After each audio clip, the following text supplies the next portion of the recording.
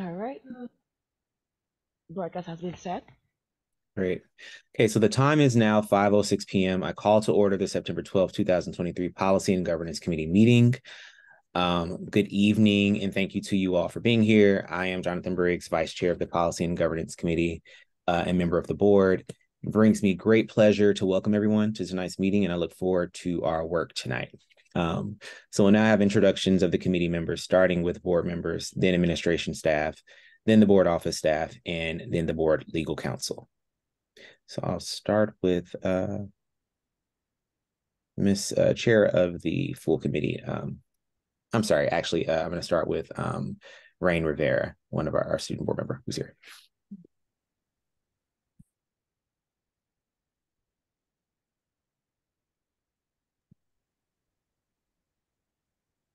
Rain. Hello, can everyone hear me? Okay, I'm so sorry. My Wi-Fi went out for a quick second. Can you please repeat yourself? My apologies. We're just going around and doing brief introductions, so you can kick us off for today. Okay, awesome. Hello, everyone. My name is Rain Rivera Forbes, and I'm the 43rd student member of the Prince George's County Board of Education. I am extremely excited to be on this committee, especially to work in policy. It's extremely important to me. So I love being here. And yeah, I'm looking forward to this year.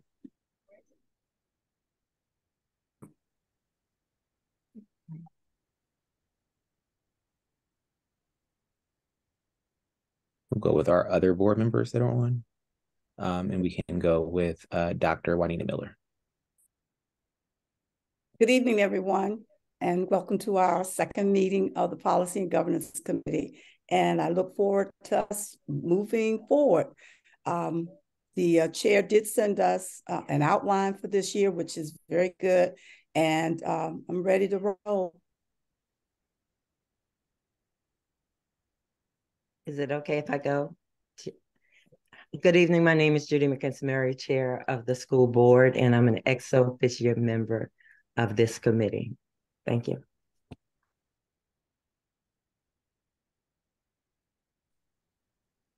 Yes, Dr. Miller. Good evening. I was trying to make sure that the committee had gone. I'm so sorry. Good evening. I am Dr. Zipporah Miller. I am the District 5 representative on the board, and I'm a guest on this committee.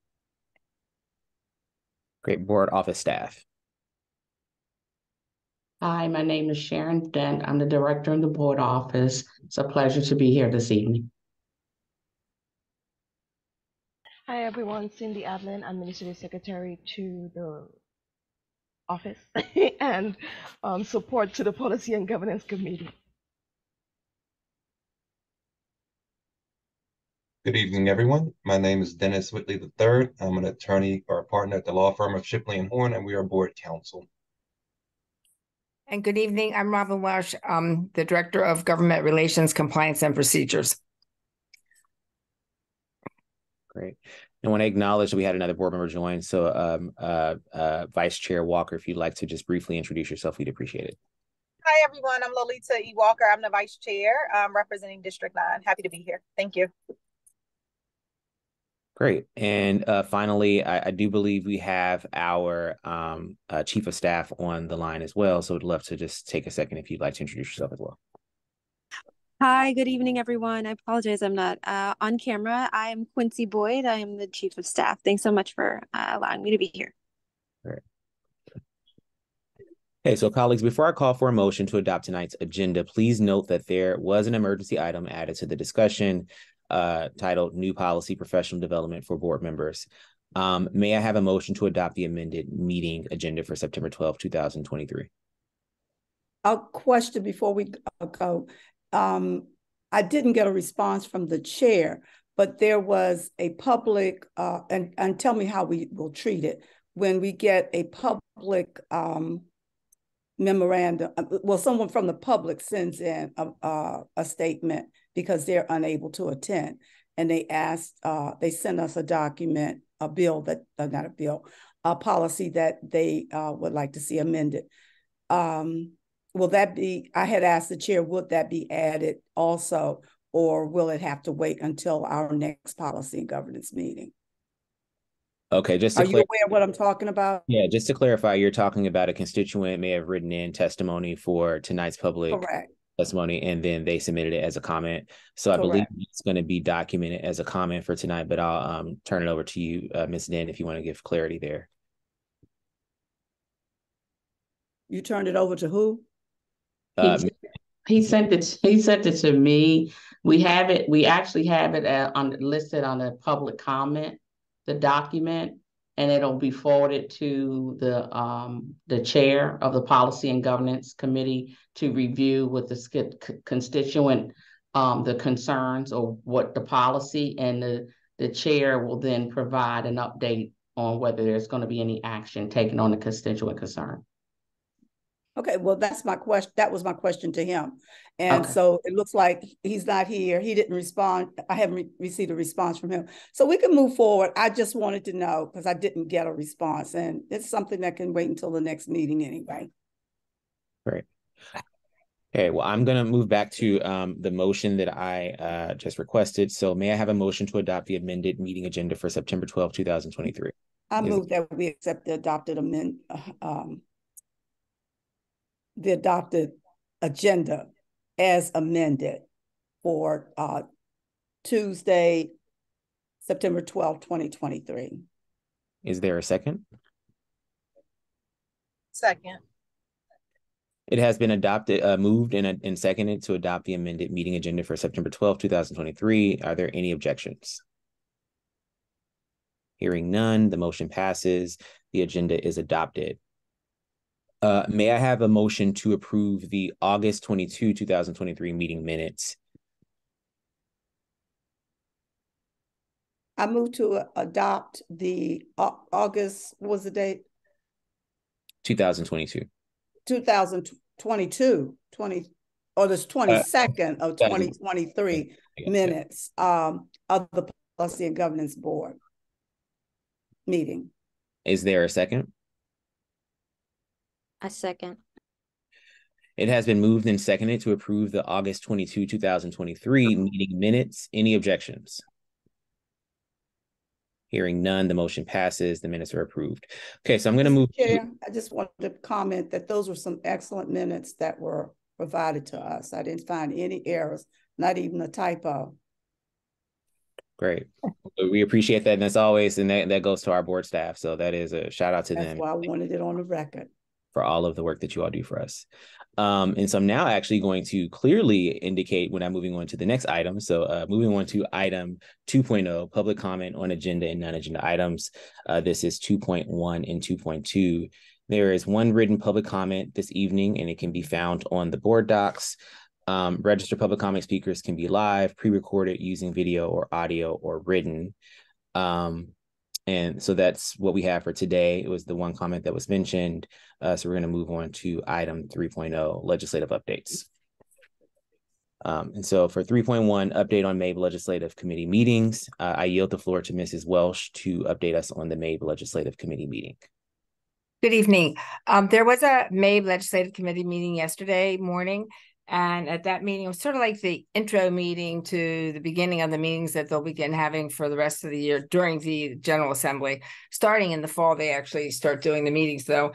And they, John Woolens, who is the director who does government relations, he shared a lot of concern, a lot of background information for board members, because there was also new board members in attendance. Related to previous bills that have passed and history related to, for example, maintenance of effort and for school systems. He then went into talking about some of the priorities for 2024. And one of the big ones has to do with the local funding escalator. So there had been back in 21 a law that passed that basically held the school system, the counties accountable for funding as for the statewide average per pupil spending. And then they gave an increase above, they required an increase of funding above the MOE from the previous year of 2.5%. So this coming FY 2024, which is this upcoming year, this year, but going forward, the blueprint, the 2020 blueprint, has actually eliminated the local funding escalator. And so that won't be calculated in when you're talking about maintenance of effort for county funding. So that's a big concern it should be a big concern for all of the school systems, because the other thing is, I think it's like 2025 or 26, the blueprint money begins to start to fade away. So that could cause a big gap in funding. So that is going to be one of their major priority concerns. And there is conversation about possibly introducing the idea of an inflation factor for the maintenance of efforts, so that counties would have to look at what the sort of like what's the cost of living and increase inflation that's happened over the past year, that would have to be used to calculate what their maintenance of effort is to offset the cost for things in the school system, because school system is constantly being, anytime we buy or purchase or, contract a service, it's being impacted by inflation. So that was probably the major thing he talked about. And then he also talked about state funding projects and a big concern. One of it has to do with the preschools and the expansion of preschools and the construction costs that are involved in ensuring that we have enough facilities available to have all these preschool programs. And then what does that mean in terms of the construction costs? And then also CTE programs, and having adequate funding for the kinds of buildings and facilities you might need for certain CTE programs. So that was the majority of the conversation, although he did go back to reinforce what the Maryland Association Board of Ed's, what their basic priorities always are. And one of them has to do with making sure that MABE supports the governance authority of local boards. And so anything that is like taking away from the authority of a local board, they would oppose. And then they also talk about, of course, increased funding for construction and renovation projects. And then they also talk about the fact that the legislation, we do not want to see legislation that dictates curriculum, because even though the state sets the standards, MSD sets the standards for what needs to be taught, it has always been a local priority or prerogative to be able to choose how they're going to go about teaching it and what instructional materials, things like that, they're going to use. So that was sort of the essence of that meeting. And they'll probably actually provide, at the next meeting after that, more detailed analysis of what their priorities are for this upcoming year. Thank you so much, Ms. Welsh. That was Mrs. Welsh. That was, a number of different topics, and I think all very important. So we look forward to further updates, particularly on the funding piece, which is really important. So I'm going to move to 3.2 blueprint implementation update. But I see a note here is that Chair Fields was going to provide that update on the blueprint implementation. So I'm going to table this. I'm not sure if that's the correct term that I use, but I'm going to table this one, and we can come back to it once Chair Fields is here to provide that update. And I'm going to move on to 3.3 legislative sessions. Excuse me, Vice Chair Briggs. I noticed that we have a new board member that's joined us. I don't know if you want to have her introduce herself. Yes. Yes, Ms. Rao. Yeah. Do you want to just take a second to really quickly introduce yourself? Welcome. Hi, good evening. I'm new to this meeting. I'm one of the newest board members appointed by the Prince George's County Council. Just really happy to be here serving today. I apologize for being tardy. I was dealing with my own transportation issue with my child. No problem at all. And Ms. Rout, will you be joining this committee or another? I mean, you're just visiting, or have you been assigned to this committee?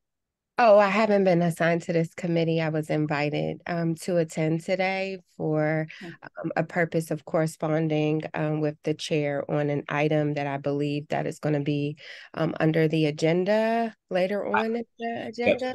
I'll cut in here. Thank you so much, Ms. Rout, for that. And yes, I mentioned at the top of the meeting that we have a new policy that was added, which we are going to discuss later in the agenda. So we'll get to that a little bit later. But just bringing us back to where we were right now, we're at 3.3 legislative sessions, which Chair Fields was also going to provide an update for. So we'll also table that one for when he arrives, unless Ms. Welsh, you'd like to interject here.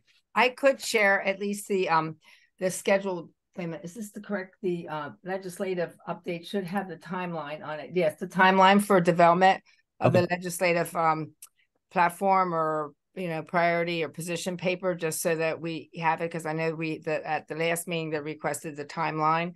So tonight was, and I think when Board Member Fields arrives, that he will then be discussing some of the legislative priorities from the board's perspective.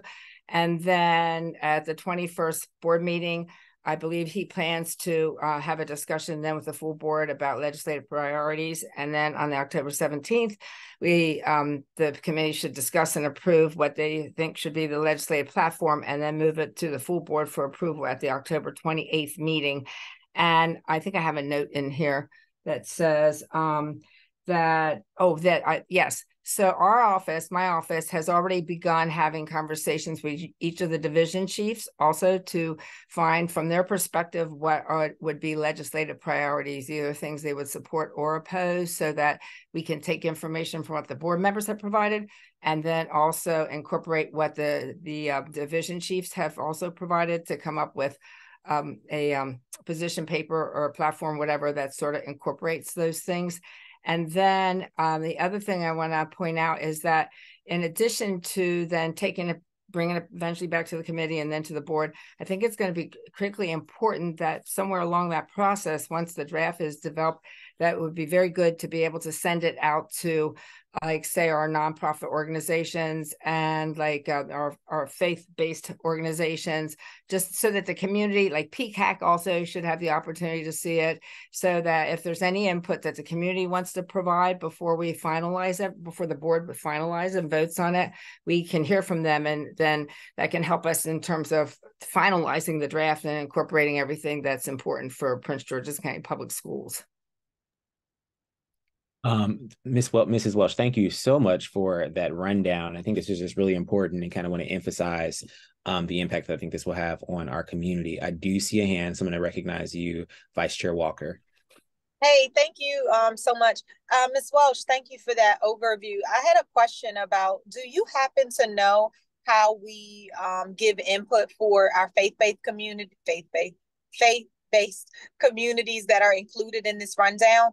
Is that something we can provide you? So for instance, District 9, I know the churches that are within District 9, do I provide that to you, or do you already have what that looks like for each of the districts so we can help get it out? So our communication, I did check with our communications office, and they actually do have a database that includes all those things, and they're going to be putting that together for us so that we can share the legislative position with all of those groups. Thank you so much. And also, if you can give input also for our Greek letter organizations too, which actually have a big range inside of our communities as well. Thank you. Which organization? I didn't quite hear. Sororities and fraternities okay. Inside of our communities. Thank you. Yeah. Thanks so much.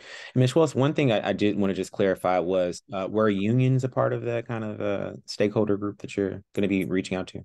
Certainly we could share it with the unions too. Yeah, just would love to just make sure that they also have input, especially the educators union, so that we're aligned kind of across the board on all aspects of education. So thank you so much. You're welcome.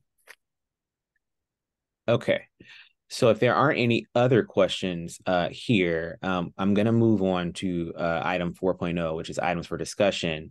And there are 4 items for discussion today. So colleagues, we will adhere to the 5-minute and 3-minute rules of discussion.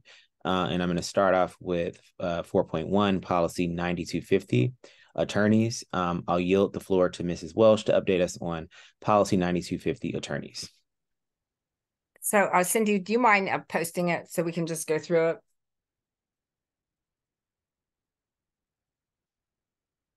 So we did go over this and discuss it at the last at the August Policy and Governance Committee meeting, and pretty much it's very similar to what it was previously. I think the important point is to point out is that the major change in this policy is to indicate that not only would we have a council to support the board and, you know, deal with legal matters that affect the board itself, the whole board.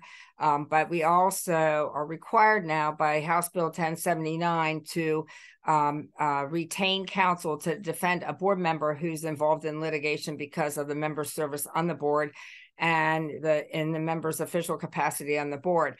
And in the litigation, if it's determined during that litigation that the board member was acting within the scope of the member's authority without malice and gross negligence, then it would be the responsibility of the board to pay all counsel fees and reasonable and related expenses.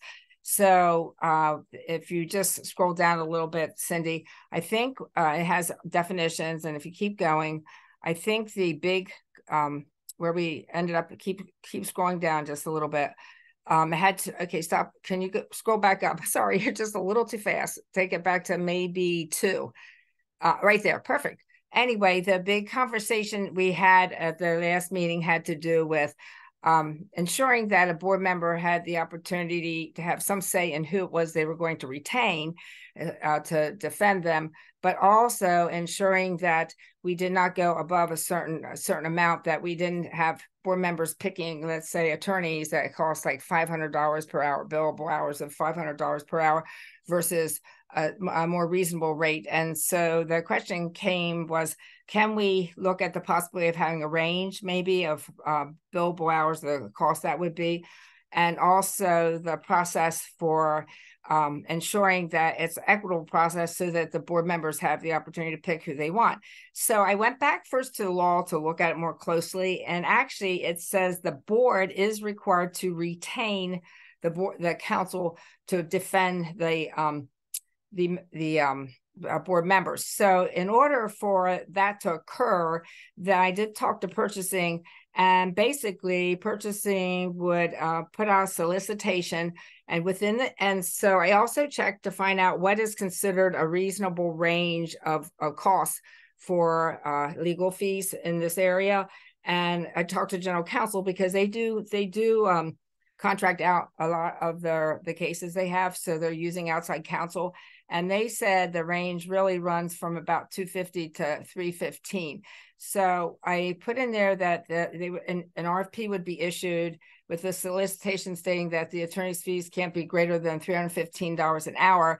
And then the board would actually, in this RFP, identify, say, 5 attorneys that pre-qualify, and they would have them then on hold, like, so that if the board member needed an attorney in terms of defending, they have the opportunity to pick among any one of the 5. It would be equitable because any board member that would need the defense has the right to pick among any of the 5. And so it's not like one board member gets this person and that, but they have equal choice. And then the limit on the cost is in the high end of what is considered to be reasonable, just to ensure that they can get one of the attorneys that they really would like to have within the 5. So that was the question that came up in the last meeting. And so I did work with purchasing and OGC, and it appears like this might be the best solution. Now, if you have other suggestions or ideas, certainly, don't hesitate to share them. I was just trying to really address what came up in the conversation at the last meeting. Okay. Well, before you want questions afterwards or now? Well, we're gonna move to questions in just a second. I just want to introduce that point, but thank you so much, Ms. Welsh, for sharing all of that. The floor is now open for discussion and comments. So colleagues, I'll go in the order of the hands that I saw first. I'm going to start with Vice Chair Walker. Thank you so much. Ms. Welsh, thank you. You are so thorough. I absolutely love it. I always appreciate you. The question that I have for you is our own, I don't see bills for our own legal counsel, but do they fit within that hourly rate? I just want to make sure that they fit. I thought that they were over that rate, but I don't know for sure. So if you can just confirm that they actually fit within that range or we're within that, that would be amazing. Do you mean, so when you say our legal counsel, are you referencing our board legal counsel? Oh. Yeah, Shipley and Horn. Okay. And the reason why I'm asking that, not so much to get in, we really should know how much they charge, but it's more because I just want to make sure that we're equitable in if somebody else is choosing somebody, then I want to make sure at least if they cost more than $350 or $315, then we might need to take a look at our range. I hope that makes sense. May I inject something, Mr. Briggs, Mr. Chair? To piggyback on her question, so Robert can answer it all at one time. Sure. My understanding in terms of this bill is board members choosing or having to select legal counsel to represent them in a case. The legal counsel for the board represents the whole board, and they are under contract. So there's a difference between what's in this bill that we're looking at, this policy that we're looking at now, and the contract that we have with our current legal counsel. Those are two separate entities. Am I correct, Ms.? Is that the correct? So that is correct. The policy itself does address both, because that policy originally did address the fact that the board itself could retain counsel to work on legal issues that they need counsel for. But then it now incorporates also the fact that the board, and the law does say retain, so the board would retain counsel, but it would in this instance not be to support the full board, but to defend an actual board member. Thank you. I think that answered my question. So I guess I'm asking, so are you saying, did you ask that question because my original question was about Shipley and Horn in comparison, and so where you were going is it's not really a comparison because they wouldn't be able to defend an individual anyway because they represent the board? Was that your thought on questioning? Yes. Dr. Miller? Okay, yes. Thank you. And Board Member Walker, if you recall, one of the questions I had at the last session was, could a board member use board counsel? And yes. The conversation, we had decided absolutely not. That could be a conflict of interest. Perfect. So we said that we're not using board counsel to defend one of the board members. Love it. Okay, that's okay. Perfect. Thank you. Great. Okay, and I think just for and this, there's a policy that governs that too. But if I can add one thing. Okay, if we can just have a little bit of order here. So moving forward, if we can raise our hands and remain muted for just the person that's speaking, that'd be good, just so that for those that are viewing, they have they clearly understand who's talking at the one time. So I'm going to move to Chair Mickens-Murray. Thank you. I just wanted to add that any board member that wanted to see the contract for Shipley and Horn, it is available to you. And within that contract, the hourly rate is there. So I just wanted to let you know that. Thank you. Great, thank you so much. Are there any other questions? Anyone else would like to be recognized? My hand has been up, Mr. Chair, before Mickens-Murray. I had tagged on to Board Member Walker because of the question she asked that Ms. Welch could clarify, and I didn't have to repeat that. But my concern or question is, even though this policy says that we have to send out an RFP, if in fact a board member decides, well, this is my lawyer that I want to represent, and they are willing to work within the range that's in here, would that be allowed? Or would it be considered contract? Well, I don't like to use the word, but how would that be considered, Ms. Welch? You're on mute. The law does say that the board must retain the attorney. So then our policy is saying that, and I agree with this because we do have a purchasing policy that says what we have to do for retaining counsel. And so you would probably have to have them go through the whole RFP process. I mean, you still have to be setting something up, but I'm not sure. My concern would be to have to go through that entire process. Would they be ready? Would they meet all the qualifications to end up being a counsel for that board member? And would they miss the opportunity to actually defend the board member versus having all of these pre-approved board members sitting there ready to go, and you don't have any of that preliminary, all that RFP work and things you have to do? Because sometimes it takes a little bit of time to get through that process. And that was my concern. But it's certainly the decision of the board. Okay, thank you. Great. And I want to acknowledge that we have Chair Fields, who has now joined us. So Chair Fields, I'd like to turn it over to you just for introductions and then to eventually hand it off to you. Sure. Please tell me where we are on the agenda. I'm waiting to receive the annotated agenda from Ms. Adeline. Absolutely. So we, just for clarity's sake, we are at 4.1 policy 9250 attorneys. We're just in the discussion portion of that in the agenda. And then we do have a table priority or table item, which is 3.2 Bluepoint implementation, which you were going to provide an update on. So just, we need to come back to Okay, that. why don't we continue discussion on this item and then we'll go to the blueprint implementation. I see a hand up, Dr. Zipporah Miller.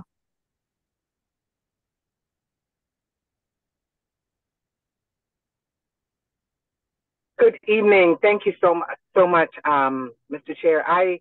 My question is more so a clarification question. Robin, thank you again for being thorough. I just want to understand. So the law now states that the board would retain the attorney and not the board member who needs the attorney. Is that what I'm understanding?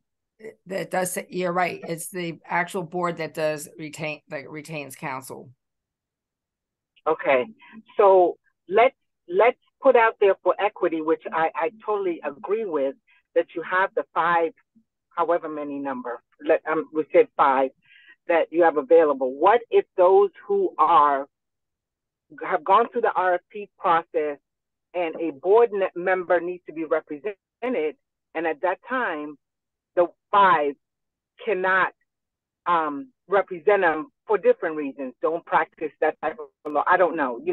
What happens then? Because I know that attorneys have specialties. So what happens then? That's a very good question. I would have to do a little research to find out what would happen. I was operating on the recommendation from purchasing or what they thought would be the best way to go so that you would have access to these attorneys. Now, possibly, Dennis, you might have more specific, you're in the world of private practice, so you might have more of a specific knowledge related to this topic that you could help with the question. From a practical standpoint, if the board member was not happy with any of the 5 or any of the 5 could not handle the case, my recommendation is that the board member would come to the full board, present his or her case, and request a waiver. I think that's what would happen in the real world.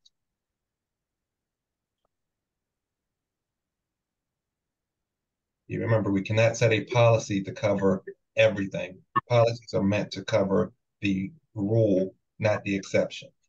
And makes sense. So go ahead, Robin. I'm just sorry to piggyback on what Dennis just said. Is that also I did put in the policy that those pre-approved 5 members, 5 attorneys, would have to be first approved by the full board. Yeah. So there wouldn't be like just someone's individual decision on it. It would actually be the full board saying, these are the 5. So all the board members have a say in these 5 board members that would be considered the pre-approved board members. If it's 5 or whatever number you think you need to have. Mr. Chair. So what, Mr. Whitley just stated, would that be added as wording if the committee agrees that should the 5 not be able to represent the board member for whatever reason, then the board member would need to request a waiver before the full board or something like that?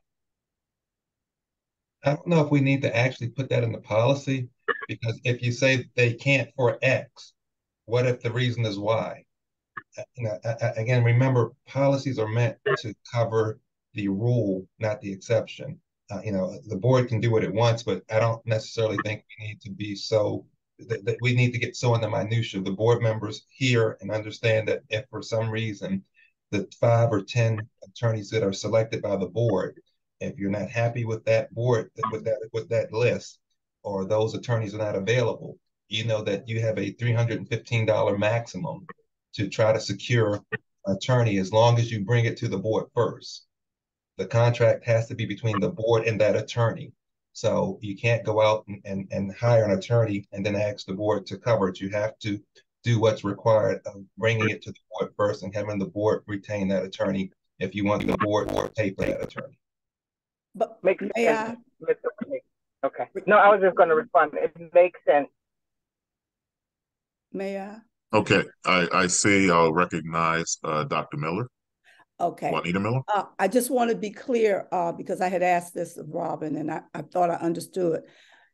Whoever, whether it's, I want my particular attorney, they would still have to go through the RFP process. So if a board member needs an attorney, they would have to instruct their legal counsel to go through that preliminary process, correct?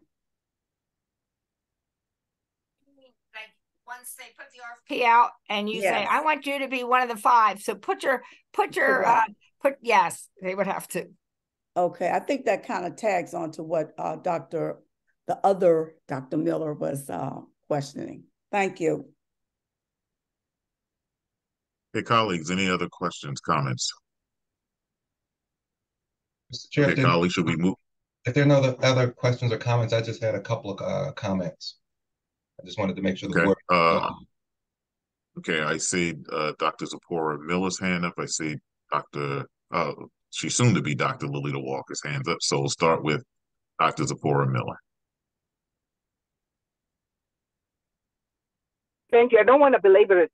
This is for Mr. Whitley. I agree 100% with what you said in terms of we can't be so rigid that we put all of this wording in.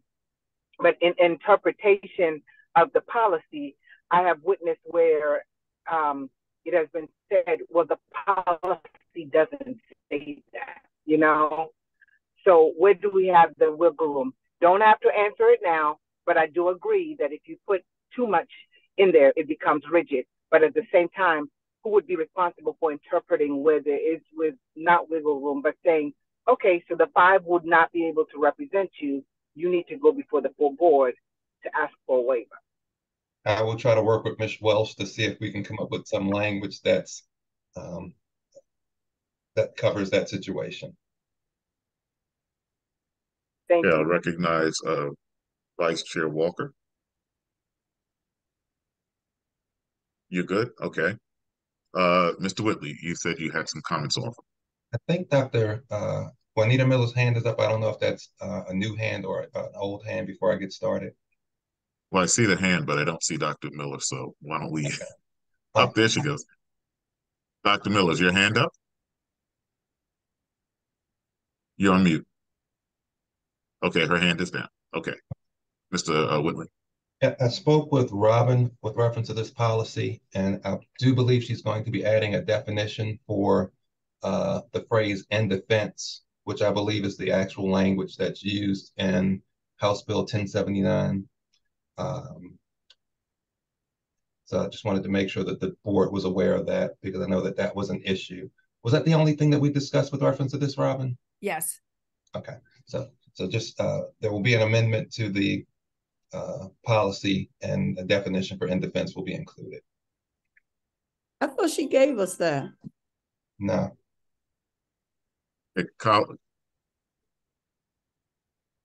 Chair Mickens-Murray, I see your mouth moving, but I was just going to say it's mentioned in the document. It's just not under the definition piece. So I think that's what Dr. Miller is referencing, because I read the document. Okay. Hey, colleagues, should we move to action on this policy or keep it for further discussion? Is there a motion on the floor? Yes, I couldn't get to my mic fast enough. I'd like to move that we accept the policy with the amendments that have been presented to us. Second. Is there a second? Second. All those in favor, say aye. Aye. Aye. The ayes have it. We will move this on for further action. Okay, we're going to go back to item 3.2 on the agenda. And first, let me apologize for being late. I try to keep one calendar because I have 4. And for some reason on my one calendar, this showed up at 6 o'clock. So when the meeting started, I was en route. But I sincerely apologize. And I thank the vice chair for stepping in. And that's why we have a vice chair. So in those situations, we have leadership across our board and very confident that even in the absence of the chair, business will get done. So in terms of the blueprint implementation, let me say this. We are about to approach sort of where the rubber meets the road for the blueprint for Maryland's future. There is a projected deficit in Maryland to the tune of about $1.9 billion. And so it is going to be a question of legislative integrity and fidelity to the commitment that the legislature made to the children of Maryland to make sure that the blueprint is funded. And that is why it is going to be one of our priority issues in our legislative agenda this year when the legislature convenes early next year. And I'm going to move right into item 3.3, legislative sessions. And Ms. Adeline, do you have the timeline available that you can share? Do I see Ms. Adeline still on the screen? Ms. Adeline? I think she's frozen. Give me a second to see. Hold on. Okay. So while we unfreeze her, just let me talk about the strategy that the board is going to pursue this year. Every year, the legislature meets for 90 days. And it is during the fall when legislators begin to hear from constituents and from interest groups about their priorities. And when the legislators also begin to fashion their own legislative priorities. We would like to be able to join that timetable so that we can present to the legislature a Prince George's County School District legislative agenda. We will work with the administration so that we speak with one voice in Annapolis, and so that when we go to Annapolis, we're speaking on behalf of the entire school system. And our plan is to have that agenda in place by the end of October so that we can have discussions with legislators in November. I've already had a conversation with the chair of the Prince George's County Legislative Delegation. He knows that he is going to receive an agenda, a priority agenda from us. And we're doing this for public information. The reason why we're doing this is because as one of the state's largest public school districts, we should never be in a position of reacting to legislation that affects the children of our school district. And we want to make sure that doesn't happen. And I see Ms. Adeline back. Can you share the legislative timeline? And I want to thank Ms. Welsh for working on this so this is what we're trying to do. At the September 21st board meeting, there's going to be discussion with the full board about their legislative priorities. Each board member is going to submit to the chair of the Policy and Governance Committee their 3 top legislative priorities. And the board will consider all of these priorities and determine which ones truly are priorities for the district. I've already said that the blueprint for Maryland's future is a priority. Another priority has to be school construction. We need to continue to push for the rebuilding of our schools in Prince George's County. We need the legislature to provide funding for that. We need our county council to get behind that. We just had a public hearing for a capital improvement plan. We had over 600 Prince Georgians come on that Zoom. And many of them spoke about the needs in their neighborhoods for new schools. And we have some very old school buildings. So that is going to be a priority. Then on the October 17th, Prince George's Policy and Governance Committee meeting agenda, we're going to discuss and approve the legislative agenda and vote to move forward to the full board for approval. At the October 28th board meeting, the board will vote on our legislative agenda. Now, this is a very tight calendar, but it's one that we have to adhere to if we want to have a relevant voice in Annapolis this year. I intend to spend some significant time in Annapolis during this session to make sure that when there are pertinent hearings that affect the issues that we have on our agenda, that our school system's voice will be heard on those matters. I also want to hear from the public, and I invite the public to email me so that if there is an agenda item that you think that should be on our legislative priorities, please let me know. This is an effort to really try to represent the Prince George's County school community, our parents, our taxpayers, and it's very important that we keep this an open process. And then if you'll see the note at the bottom that the Office of Government Relations, Compliance and Procedures will meet with each division chief to discuss legislative issues impacting their divisions. And based on the information provided by the committee, the board and division chiefs, OGRCP will develop a draft legislative platform paper to present at the October 17th Policy and Governance Committee. This is a team effort on the part of the board and the administration to make sure that we are speaking with a singular voice before the legislature in Annapolis. You can stop sharing the screen now, Ms. Adeline, and I see a hand up. I will recognize the vice chair. Thanks so much, Chair Fields. So I just wanted to clarify a few things for the sake of this public discussion, which is one that I spoke with my delegate, Ms. Nicole Williams, about the fact that they're actually developing their bills and they're developing their legislative agendas in October. And so I just wanted to emphasize the point that they likely have everything figured out before they go in January. And this is really just the important time to kind of make sure that we're all aligned. The other thing I wanted to say was that Ms. Welsh did go over the legislative session pieces. I know you mentioned the public here, and just wanted to say for those who've been listening this entire time that they're both aligned. So if you are a faith-based institution, for example, and you're saying I'm a member of the public, there is a process that was outlined earlier. And just want to make sure that we're clear that that process is still in place. Thank you. And I thought I saw, okay, Ms. Welch. And actually, I just wanted to piggyback on what Board Member Briggs said related to the public, that I have asked communications to share their database on like our faith-based groups or nonprofits, all that stuff. So we can, once we have a draft, we could even just send it to them to get any feedback they might have that we can then consider as we finalize that draft. Thank you. We really have to make certain that Annapolis hears Prince George's County speak with one voice in terms of the direction of our school district. And I think that given what we experienced last session, that we want to make sure that whatever decisions that are made in Annapolis, and they may not always come out favorably for us in terms of, but we need to make sure that our elected representatives in Annapolis understand where we stand on these issues. And we're still looking at legislation that was passed last session to make sure that we're implementing policies in accordance with the law as it now stands. So this is just a matter of us being vigilant and doing our due diligence. I see our student board member's hand, Board Member Rivera Forbes, I recognize you. Yes, thank you, Chair Fields.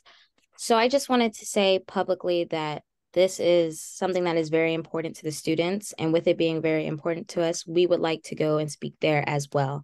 So as a student member of the board, I'm going to take up that task and ensuring students know the dates when we're going to testify before, our delegation and our representatives, to ensure that they're understanding that students want this too. It's not just our board members that are speaking, but we're speaking with them as well. And I think that will greatly make an impact because it's showing that this is affecting our community and this is what we need. So like I said, as the student member of the board, that is something I will do. And I will be working with you, Chair Fields, to make sure that happens. Absolutely. And I want to work with you as a student member of the board, because I would like to do a hearing for students where we can hold a hearing in a school, and I will attend that hearing so that we can invite students, because I'd like to hear from the students themselves. That I think that is important. We have, our school district is one of the few that has a student member of the board with the extent of voting privilege that you have. And so you are a full participatory member of this board, and I want to make sure that we always incorporate not just your voice, but the voice of students throughout Prince George's County. So that is something that I'll be reaching out to you so we can schedule within this timeline. And I'd like to do it at a school where we can set up that student public hearing. Vice Chair Walker. You're on mute.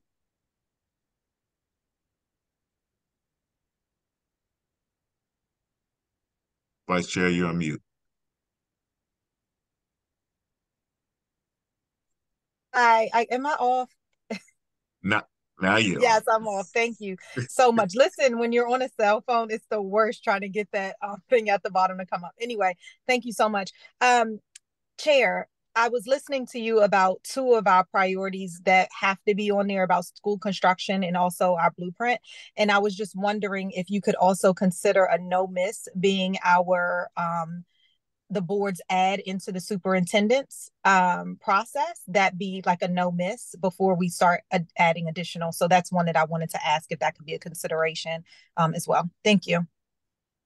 Well, absolutely. And that's something as board members we have discussed. And I think it's a proper return of a responsibility that other district boards have. And it's high time that our board be given the opportunity. Now, look, we're gonna keep Superintendent House as long as we can, because we don't want to go through that process again. But when the day comes that we have to, I think that the board should have the authority to select the superintendent. Any other questions? Dr. Miller, Juanita Miller.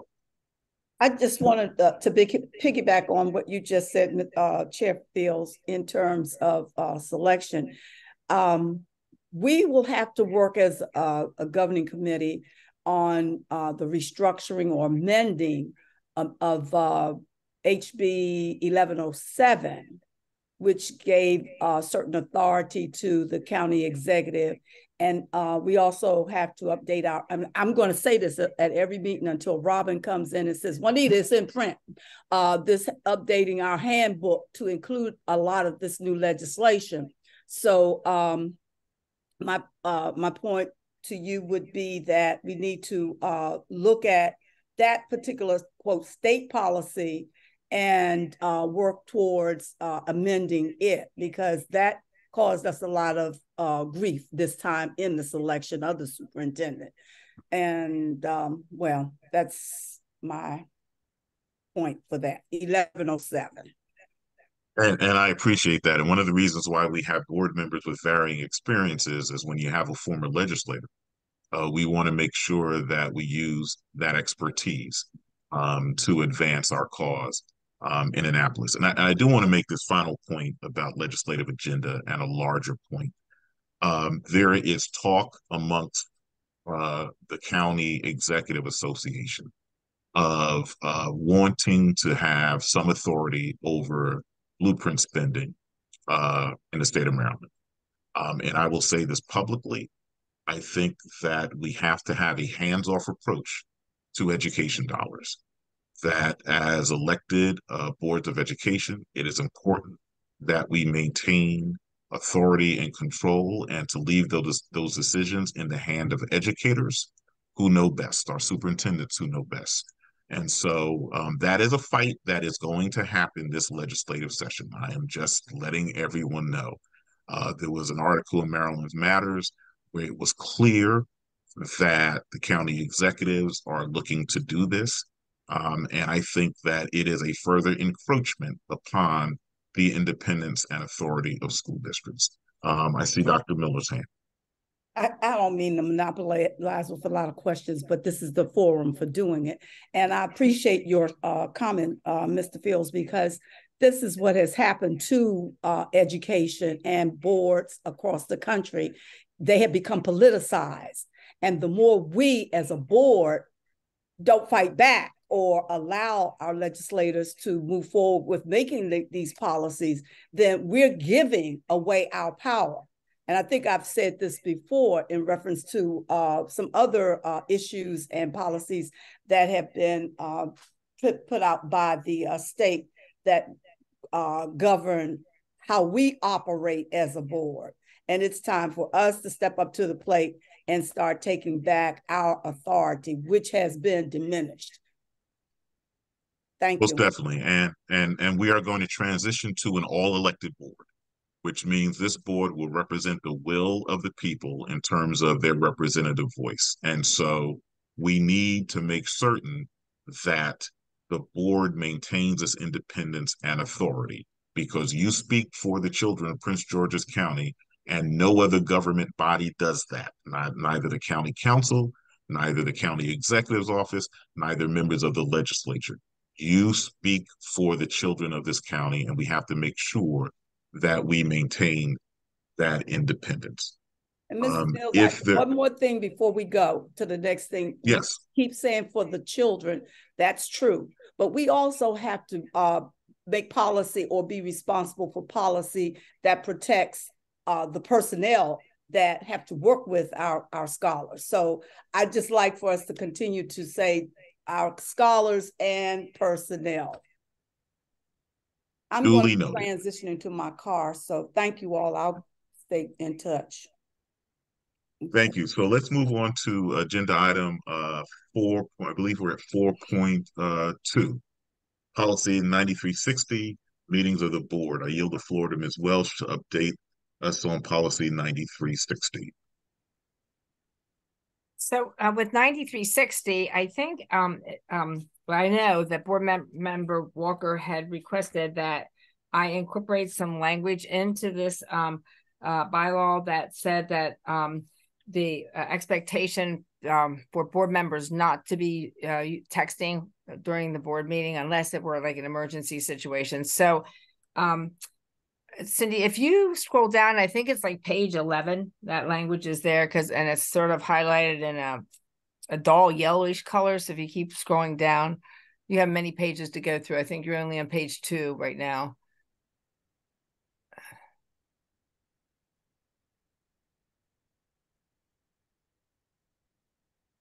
Keep going.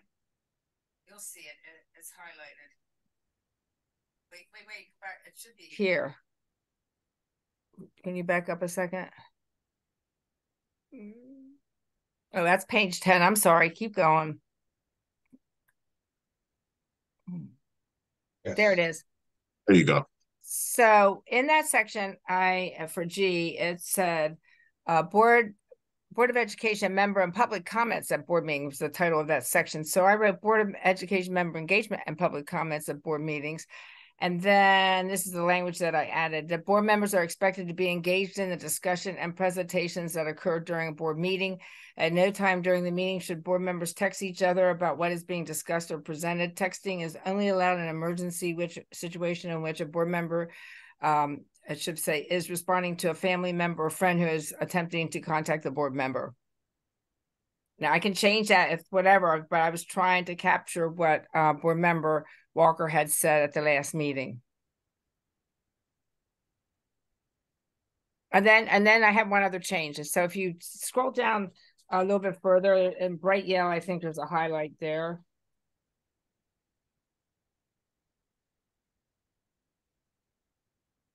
You should see it.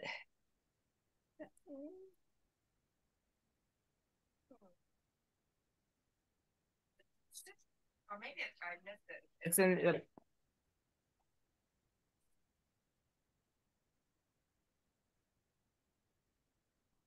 Hold on a second, Miss Cindy. It's I should have tabbed it here. Do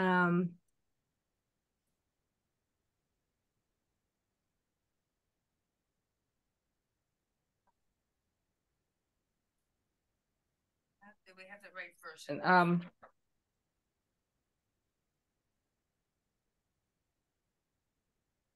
Agenda preparation. I had highlighted this. I don't know if you'll see it on yours. Page 7. And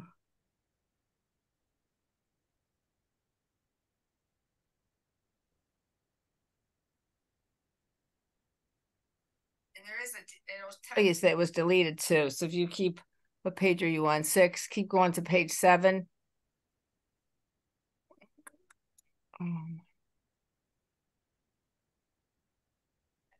Keep going. Mine says 7, but it might be totally a different agenda setting. It has to do with agenda preparation. So if you keep going, and maybe it's the next one, agenda, wherever agenda preparation is, it's a change. Keep going. It's right after that. Oh, there you go.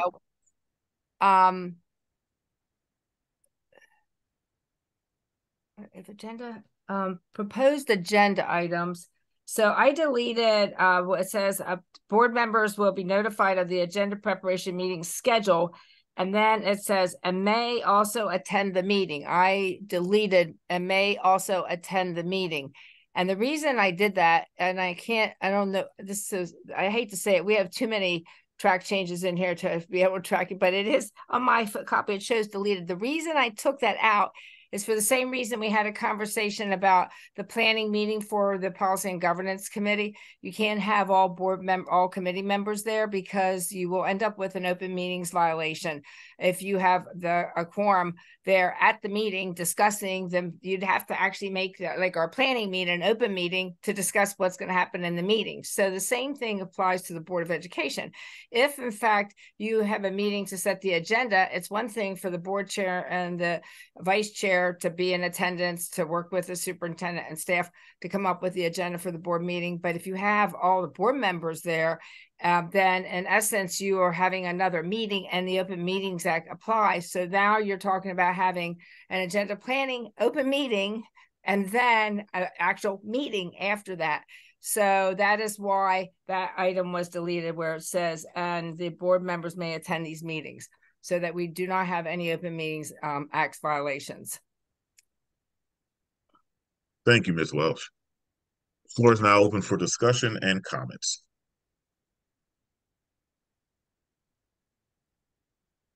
Colleagues, any comments? Dr. Zipporah Miller. Good. I don't know what's going on. Thank you, Ms. Wells. I wanted to comment on the part about may attend, because I know the meetings are the meetings of the board. And I do agree that if we have too many, if we're quorum, then we have to have an open meeting, which is not what we want. But could we consider, or should the committee consider having the language stay the same? However, they need to notify the chair and vice chair if they wish to attend the meeting. That way, if there's more than whatever number it is, chair and vice chair can say, not this time. Because I think that there are times when there's a board member who is maybe passionate about something and wants to articulate it at the agenda setting meeting. So to give the board members an opportunity to be able to speak about in the agenda setting. However, the chair and the vice chair would determine to ensure that they are still in compliance of not violating OMA.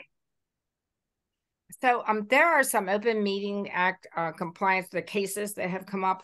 And in essence, they actually talk about, and I would want to follow up with, and Dennis himself might know the answer to this, but definitely I would want to follow up with our Office of General Counsel.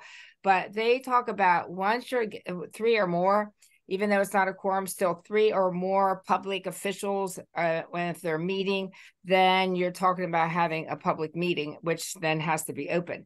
So for precautionary stay, but I will absolutely double check with OGC, unless Dennis, you want to chime in right now, to double check on that.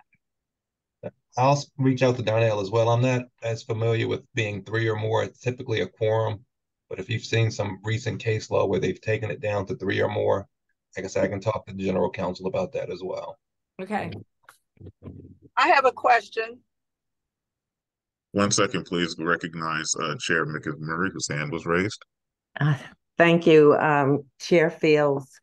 I think if the board member who wants to attend the meeting is working through the administration and has been able to articulate why something should be on the agenda, or even through myself or Lolita, I don't think I've ever said no to an agenda item. I think if there's something unique about what the board member wants to bring and we discuss it and I still don't quite get it, then I think we should have a way for one board member to attend an agenda setting meeting, giving some weight to what the issue is. So, but I think when I look back at the discussions that we've had on the agenda, I think we put everything on the agenda that board members have wanted to have on the agenda. And then I know we're talking about the agenda right now, but I wanted to just add for texting. This last board meeting, Mia texted me a lot, which was very helpful to managing that public hearing. So I just need you to understand that was meaningful texting, because as people left and people came, and it just made it a smoother process. So I don't know if there's a way to, maybe if Lolita, I are chairing the meeting, or any chair, maybe we could have some language in there that allows that, because I just thought that was very helpful. So I just wanted to put those two things on the table. Vice Chair, and I recognize Dr. Juanita Miller next, and then Ms. Wells, but perhaps we can have some language that, in the exception of texting related to the conduct of the meeting, so that there is a difference between that texting and personal texting. Okay. Dr. Miller? Yes, I want to go back to the agenda setting issue. There's a policy. I'm driving, and if I wasn't driving, I'd be able to turn to it. But we have a policy that says any board member can attend an agenda setting meeting if so desired. So for us to say that, put a limit on it, there's nothing in our policy that states how many can attend, or well, it does say attend. And see, that's where you get into definitions, because I can attend something, but I may not necessarily be able to participate. And I agree with the comment that if in fact we have something in an item that we would like to have placed on the agenda, then the appropriate protocol would be to put it in writing to the chair and vice chair. And if that is not followed through, then you go back. But we cannot sit here right now and make a policy without saying we're going to amend the current policy. I sure wish I wasn't in my car, but I've made a note of it, Dr. Miller, and we will look at that. I can tell you, it's in the handbook, page 15 and 16 deals with agenda setting. So if you go to that, it clearly tells you what it talks about attendance. It also talks about how items are placed on the agenda. So let's be very clear, as this committee evolves into amending and creating policy, let's make sure that we are in line with what the state is, because MABE gave workshops last year and year before that. But in one of their workshops, we had a long discussion about what constitutes a quorum and what constitutes having a, quote, a meeting that would be in violation of OMA in terms of the number of board members gathering anywhere, and even through text messages and emails. So I just want everyone to be in tune to that. So we do have policy that governs attendance at agenda setting. So I just want to make sure everybody knows the policies. Duly noted. And it looks like you're driving yourself home, Dr. Miller. Based upon your picture, it looks like you're in the back seat there. Amazing. I can't direct you to the policy. Yeah. Oh, a woman of many talents, I tell you. Ms. Welch. Well, first I was going to say to Dr. Miller, and I'd appreciate if you could send me that information that you said sitting in the handbook about that. But I was also planning to definitely do more research on this area. I mean, this isn't a closed book at this point in time. I will definitely do more research related to this topic. But I did want to point out, based on board member Mickens Murray's comment, where she said about accepting the opportunity for board members to give agenda items. And you actually have under board agenda preparation that the proposed agenda items must be supplied by board members and or the Prince George's County Public Schools administration via the superintendent to the board chair at least 7 business days before an open meeting. And then it also says a board member may submit no more than 2 new discussion items for a particular agenda item supplied after the 7 business day deadline that can be added to the proposed agenda with the consent of the board chair. So it does, the language already in 9360 does provide good opportunity for board members to put forward agenda items, certainly prior to the 7-day cutoff, but also 7 business day cutoff, but also even afterwards, it provides that opportunity. So there is a good amount of opportunity for board members to give their agenda items to the board. And yes, we can, as Mr. Whitley said, we can work on the language related to the texting so that we can have something as an exception in terms of actually conducting the board meeting where it would be needed. So. Thank you. Chair recognizes Vice Chair Briggs. Great. Thank you so much, Chair Fields. So I just wanted to say for the texting piece, and then also to mention about some of the other things we're talking about. For the texting piece, I recognized actually when we were at this most recent work session that I had notes on my phone that I was referring back to. I was looking at my phone for that reason, and I felt that it wasn't really clear to know when someone's texting, when someone's not.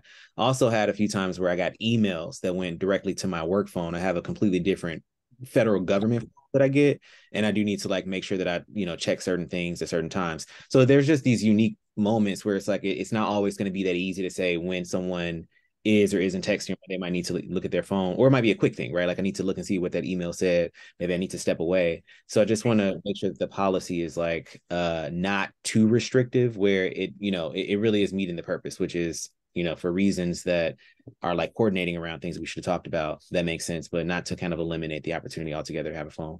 The other thing I was going to say was in the operating manual that the superintendent and his team put out, there's a lot of details in there about how many board members can be in a room before it's considered a violation of OMA, as well as I think some of the other things we talked about. So it might just be a good reference point for some folks if you kind of do Control F or Control Find on your computer. You can easily look up OMA violations or some of the other pieces to find the information quickly.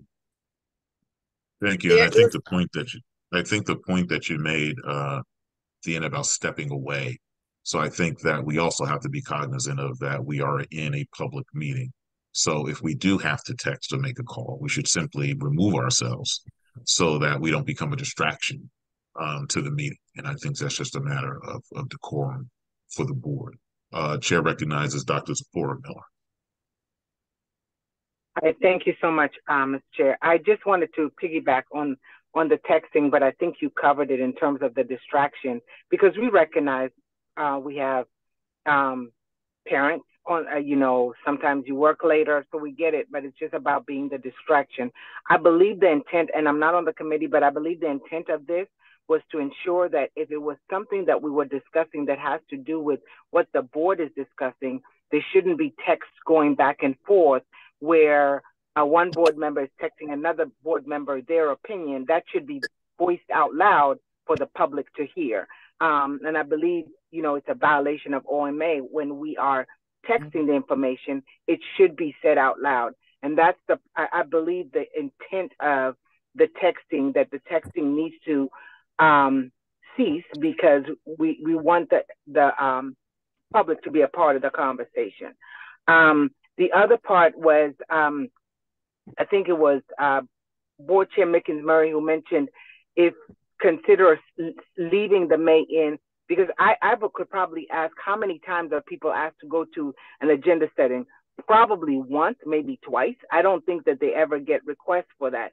It's very slim to none. But if the chair and the vice chair could be the gatekeepers in terms of, hey, there's 3 of us here, so no, we can't have someone in. But there may be times, very rarely, but there may be times when chair or vice chair might say, this one I do need you to come in to articulate it during agenda setting. So I would like the committee to consider leaving the May in there, and chair and vice chair could be govern themselves accordingly with understanding what the when we are allowed or not allowed so as not to violate OMA. Other comments? Yes, I have one. Dr. Miller? Again, the policy is already stated, those who desire. Now, what we need to determine is the definition of attend and what would constitute attendance as a public hearing. I mean, under OMA compliance, because I think we really are digging deep with OMA these days, but I'm glad we are aware of it. But the other thing, again, let's look at the policy we have now. And then in terms of the texting, that's something we may not be able to control, but again, it is a courtesy and a professional courtesy to our constituents to be giving full attention to our board meeting as opposed to sending texts or responding back and forth to texts. Now, unless it's an emergency, then go out of the room and respond. But to sit during the meeting and someone is giving a presentation and board members sitting on computers and texting, that I think is a level of disrespect to our constituents. Me say up front, I will try to exercise discipline as the Morgan State athletic season begins and I start getting texts for scores to not be a distraction of screaming when my Morgan Bears are doing well. So colleagues, if there are no other questions or comments, I'd entertain a motion to move the action on this policy or keep it for further discussion. Is there a motion on the floor? So moved. What are you so moving? Please state the motion. Dr. Miller, I've got this. Thank you. Sorry, you know me. I apologize. Vice Chair, please restate the motion. Okay. The only thing I want to say is that if we're going to do that, I think we need to be consistent, not here, but just as a whole, because I know we've said that before, and then we'll sometimes say so move. Happy to restate it, though. So I think we are moving recommendations made tonight by the Policy and Governance Committee for Policy 9360 to be adopted for this specific policy. Further action. Okay. Is there a second? I'm sorry, Ms. Welsh. Can I just ask a question, though? I am going to do more research related to the Opens Meeting Act and the whole idea of people, even if they're just attending the meeting, they're just sitting there, but they're not necessarily participating. What that means, it means we're going through some case law for the Opens Meetings Act. So I don't know whether it's worthwhile bringing it back to discussion or whatever the final word is between the Board of Ed's attorney as well as OGC, that you might end up with something that you're supposed to take action, but you're not ready to take action. So I don't know. I'm just saying, and as well as I will definitely make changes to the language related to the texting based on all the comments that were made today. Thank you. So I will ask the Vice Chair if he would be willing to amend his motion to bring Policy 9360 back to the Policy and Governance Committee meeting, the next meeting, for further discussion. So I amend my policy to bring Policy 9360 back to the committee for further discussion. Is there a second? I second. I see Dr. Miller's hands raised. I just wanted to make a comment. Over the 2.5 years that I served as chair, there was only one occasion that a board member outside of the chair and vice chair that attended an agenda setting meeting. So it's a rare occasion that board members, unless this is a new thrust with us carrying out our fiduciary responsibilities. I just want that to go on record. Okay, Chair Mickens-Murray. And for the record, I've only received one request and I granted it. So that's all I'm saying is it's not often. Okay, so we have a motion on the floor and it's been properly seconded to bring Policy 9360 back to the next Policy and Governance Committee meeting for further discussion. All in favor, say aye. Aye. Aye. Any opposed? Thank you. Policy 9360 will be brought back to the next Policy and Governance Committee meeting for further discussion. Agenda item 4.3, a new policy. I'm sorry, I see Ms. Adling's hand raised. Yeah, sorry, Chair. I have two questions because I froze a little earlier and I couldn't tell what was happening. Item 3.2, the blueprint. Did we have an opportunity to speak about it? Yes, we did. Okay. And item 4.1, the policy 9250. Did we take action or bring it back for further discussion? We took action. Thank you. So we will move to agenda item 4.3, the new policy, search and seizure. I yield 1 second, please. I see Dr. Miller's hand up. Dr. Miller, is your hand up, or did you just forget to take it down? I forgot to take it down. I apologize. Okay. I'm driving. Agenda item 4.3, new policy, search and seizure. I yield the floor to Ms. Welch to update us on the new policy. Okay, so the policy, of course, starts off with a policy statement, and I do want to go over that because I think it's extremely important. First of all, it says that the Board of Education is committed to providing a safe and secure learning environment from dangerous and illegal items, and those items that constitute a violation of the Prince George's County Public Schools Code of Student Conduct. And then it also says, in furtherance of its commitment to provide a safe and secure learning environment, the board authorizes certain statutorily designated school officials to conduct a reasonable search of a student's personal belongings while on school property or during any school-sponsored activity in accordance with Maryland law and this policy.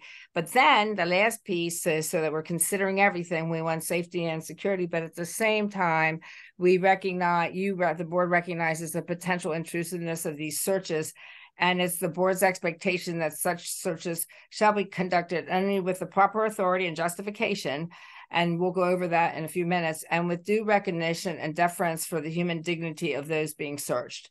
Because I think that's, we're talking about students here and not criminals, so I think it's really important that we keep that in the back of our mind as we go through this whole process. And then the whole purpose of the policy, of course, is just to provide the guidelines in the administration of the searches of students and students' possessions.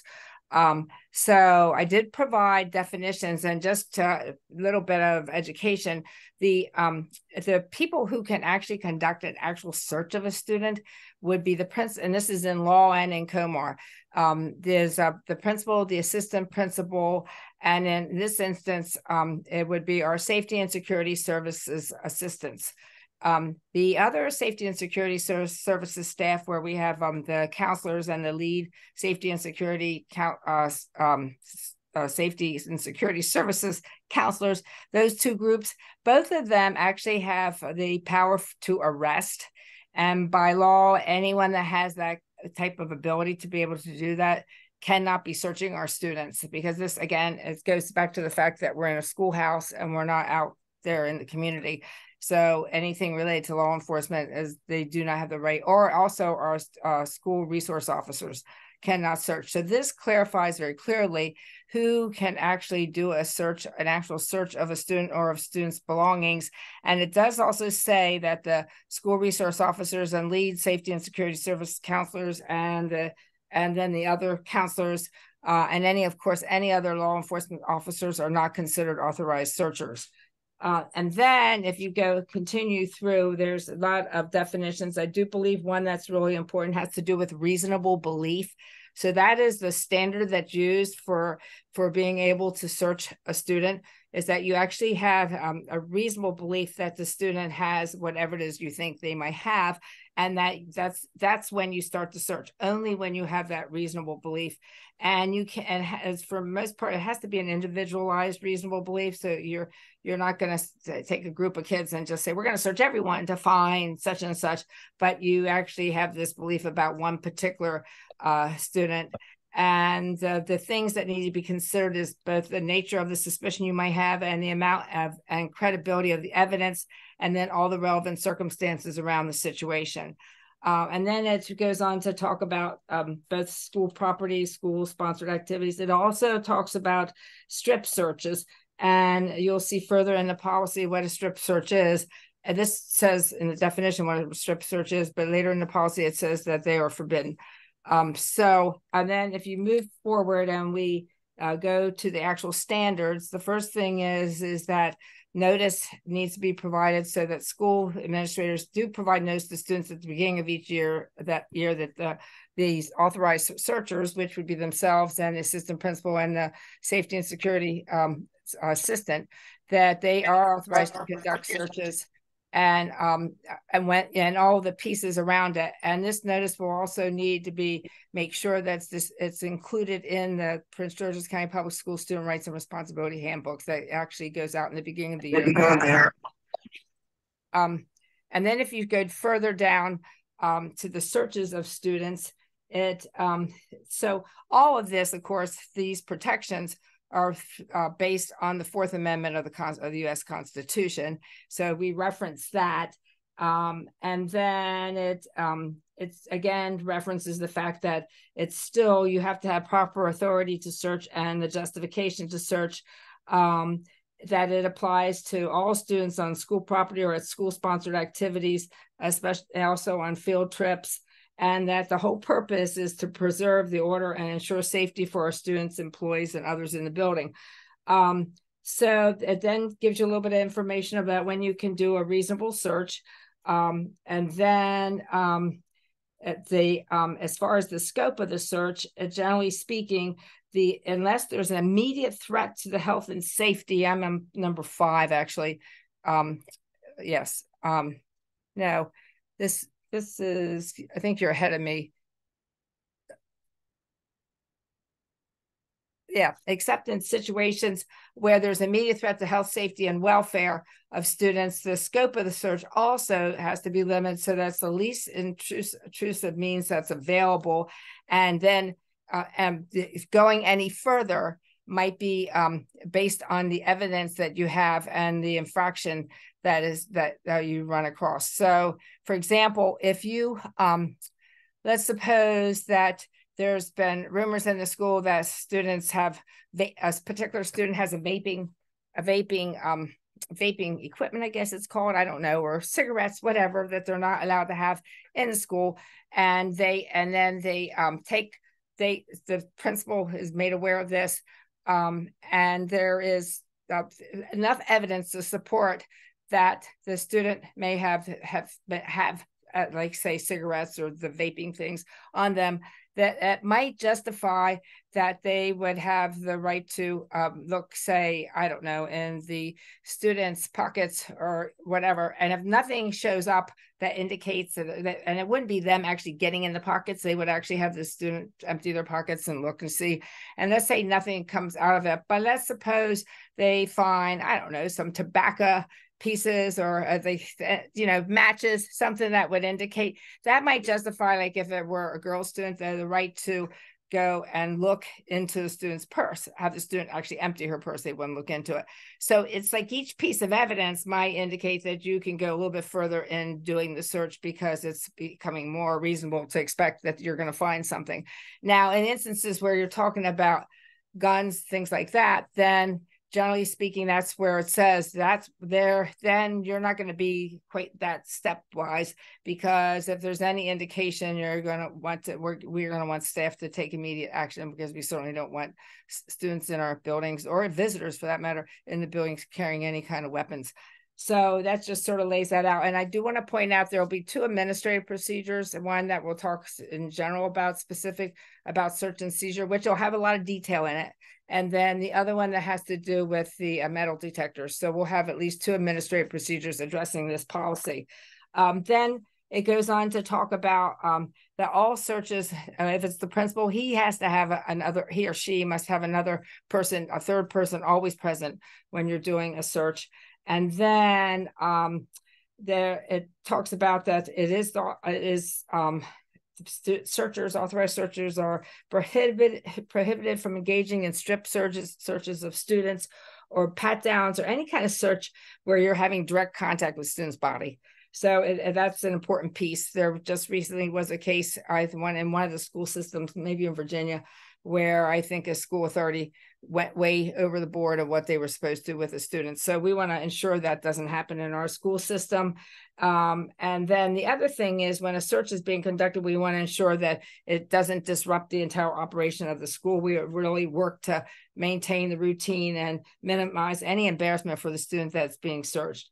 And then the other thing this does say is that the use of safety and security enhancement devices, which is our metal detectors and other weapon detection systems, are permitted before students are allowed to enter into our high schools at this point. Later, if they eventually extend down into middle school or elementary, then we could make a change to the policy. So that is sort of the big picture. There is a section that then talks about searches on school property, on which the school system does have the right to search student desks, lockers, storage spaces, cubbies. Also, Prince George's County Public School issued devices like the laptops or Chromebooks.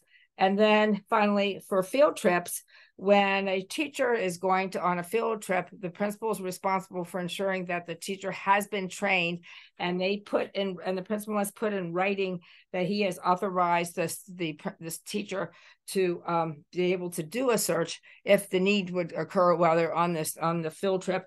And then they must have a third person party when they do the field trip, the searching. So that addresses that. It also then talks about the fact that the parent must be notified of the search. And then it does reference also, if the student refuses to allow the search, then the school administrator or authorized teacher must then inform either the parent, or in instances where we actually think there's weapons or guns on the student, it might be that we're actually going to be contacting the police right away. And then if the student refuses, of course, it would be addressed through our code of conduct, the Prince George's County Public Schools Code of Conduct. There is a section that requires that the superintendent ensure there's annual training to all authorized searchers regarding the provisions of this policy and any of the administrative procedures that will go along with the policy, as well as making sure teachers who are going on field trips that they're trained to conduct searches. And then it says the superintendent shall establish administrative procedures for implementing this policy. So that is basically it in the nutshell. And I know, Board Member Fields, you were concerned about making sure that we had looked at other school systems. So I had in front of me, I said, by the time I finish the policy, I already have a book of papers of all the things I've reviewed, but I had Baltimore City, Baltimore County, Anne Arundel County, Montgomery County. I actually also had Philadelphia's school systems policy that I looked at, as well as a couple other areas. So it was extremely helpful to have all those counties to see what they did. And this sort of picks up the main points in all of those policies that I read. Thank you, Ms. Welch, for your work on this. And just for the public's information, the intent here is not to criminalize our students or put our students under a veil of suspicion. We are acknowledging the fact that in today's environment, there are instances when dangerous weapons can enter into a school building. And because we are having a trial run with new security features at some of our high schools, we felt it was necessary that there is a policy that speaks to the issue of taking a student's property if there is a suspicion. And that's what this is really trying to do. And we want to make the public really aware of this, that we don't have an intent to really play Big Brother in our schools, but we hear the public's demands for greater safety in our schools, and we can only do so much. And this is a part of the further discussion we will have as a Policy and Governance Committee, that a lot of pressure is being put on school districts across the country for safety, when a lot of the work that must be done to secure safety for our kids has to be done outside of the school building. It has to be part of a larger community discussion about what is happening, because before a weapon enters a building, there is something that happens before that, and we have to really have that broader discussion. So the floor is now open for discussion and comments, and I see Vice Chair Briggs' hand is up. Yes, thank you so much, Chair Fields. I just want to say thank you, Mrs. Welsh, for the presentation, and to just mention, I think the points that you made were clear and thorough, and it seems like the policy for the most part, I need to read over it, but is good. When you were talking, I was thinking through Chicago Public Schools. I had a huge scandal back in 2018 when I was in the state around these kind of search and seizure. It really was more so violations of adults in the building with students in kind of spaces. So I just wanted to make sure that as we were kind of looking through this policy, we're not having any situations where students, whether it is opposite gender students with a teacher and there's a search for whatever reason, or with the assistant principal or principal, that we have things in there to really make sure that we're protecting that. I didn't hear you say anything about gender, but I'll look through it just to ensure. But I do know you said that there is no physical touching of students, which is, I think, an important factor.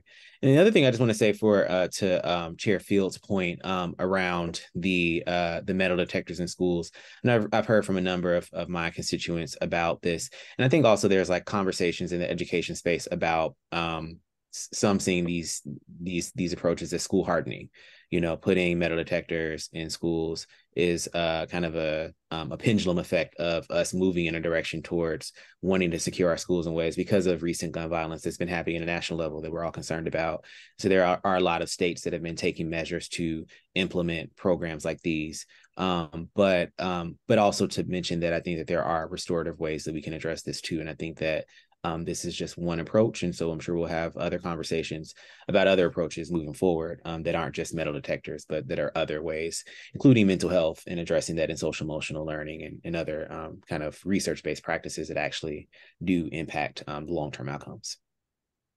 And we're also living at a time when the technology has advanced. So what people consider to be traditional metal detectors without divulging a lot, the technology is moving away from that. So the look is even different. So it's not as though you'd walk into a school building as if you're walking into an airport, right, or corrections facility.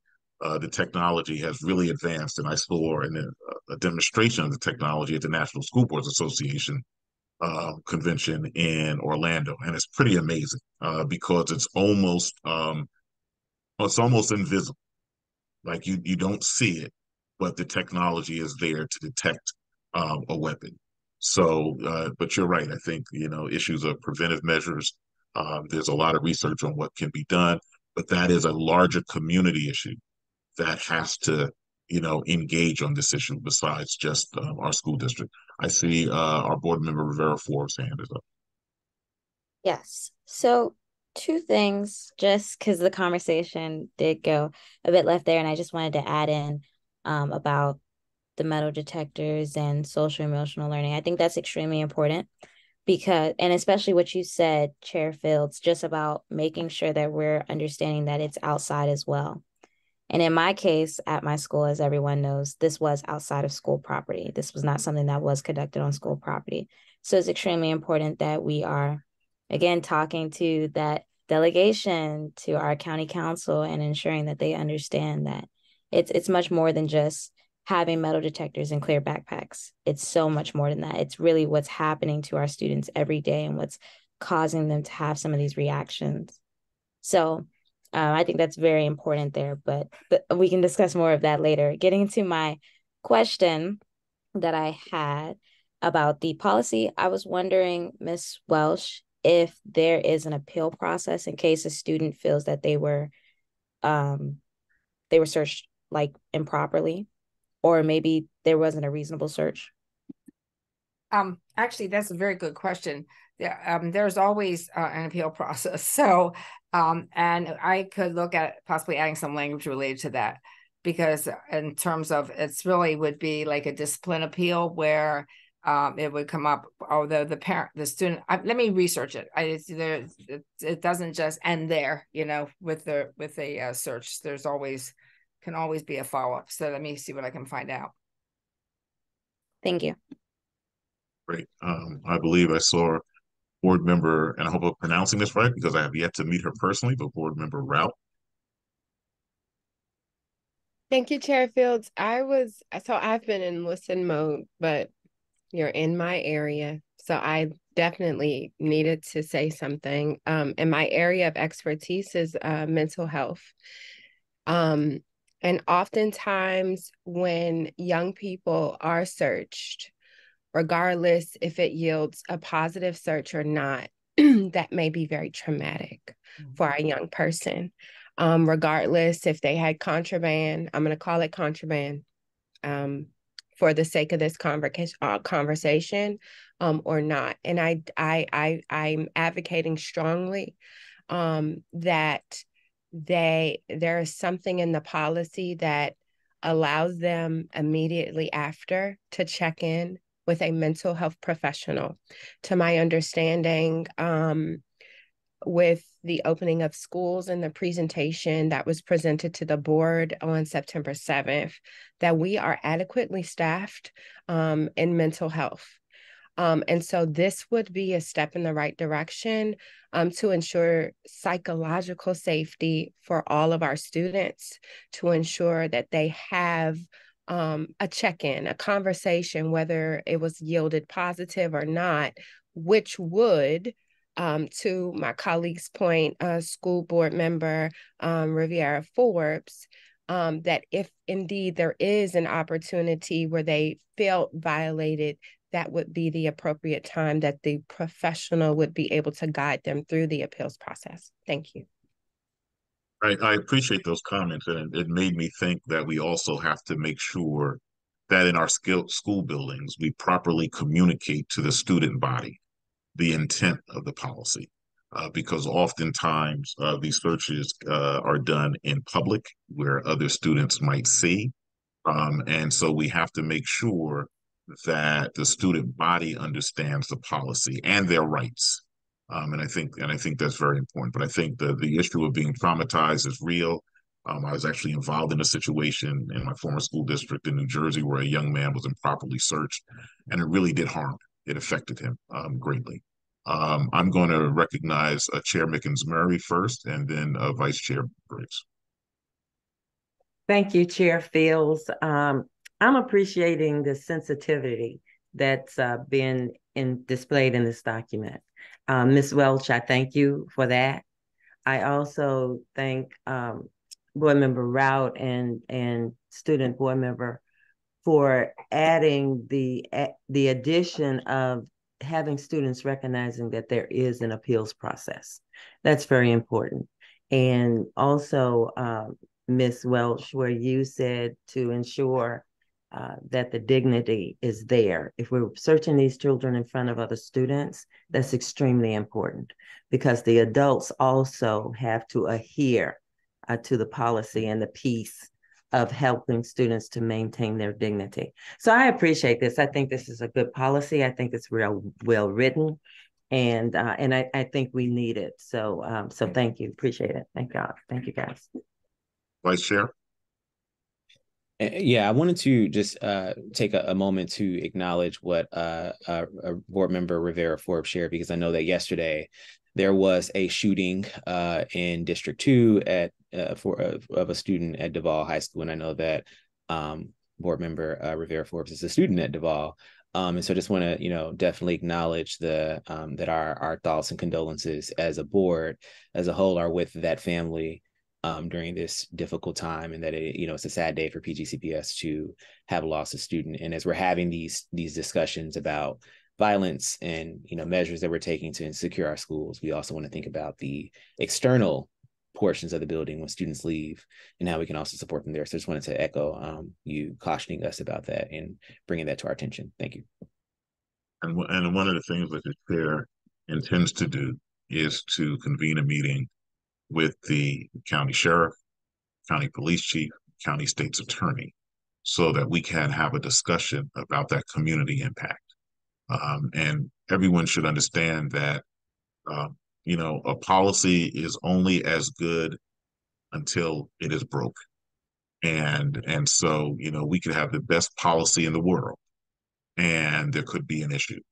And so I don't want to suggest that this policy is a cure-all. This is just another step that we're trying to take to make sure that when our students enter our buildings, they feel safe. When our teachers and staff enter the building, they feel safe. We should all want our students to walk into a building and return home safely. And that's what we're trying to do. Yeah, if there's no other discussion, I ask for a motion to either move this action on a policy or to keep it for further discussion at the next Policy and Governance Committee meeting. Is there a motion?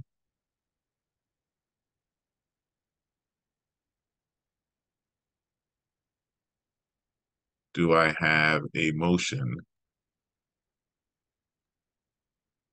So I move to, can you repeat what it is, what the motion is again, and I'll repeat it back. Either move to action on this policy or keep it for further discussion at the next Policy and Governance Committee meeting.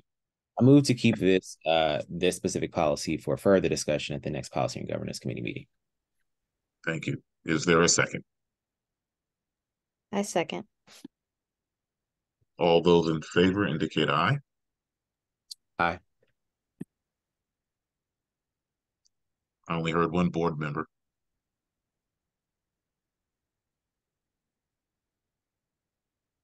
All those in favor indicate aye. Aye. Any opposed?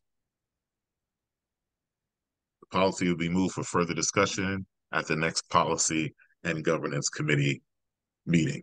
Moving on to agenda item 4.4, Policy 1500, Parent and Community Advisory Council. At this time, I will yield the floor to Ms. Welsh to update us on Policy 1500.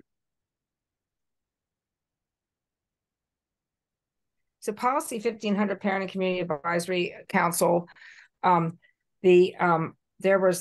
I did talk to the PCAC on last Wednesday and said, please share any changes that you might think are necessary for this policy. And they actually requested that we include some language. So first of all, the reason why this policy came up was twofold. One was because PCAC asked for us to relook at the policy, and I did invite them to come for public comment today too, so that anything they wanted to share. And then the second thing was they had actually provided the board some recommendations for the policy. So the actual, so all the superintendents, all the CEOs were changed to superintendent. And then the language in 1079 talks about that the people that are appointed to the PCAC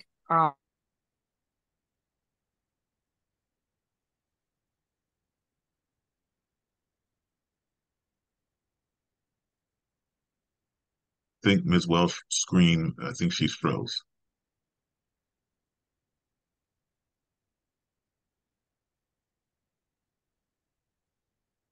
Ms. Adeline, if you could let Ms. Welsh know that her screen is frozen. I tell you, technology can bite you now and then.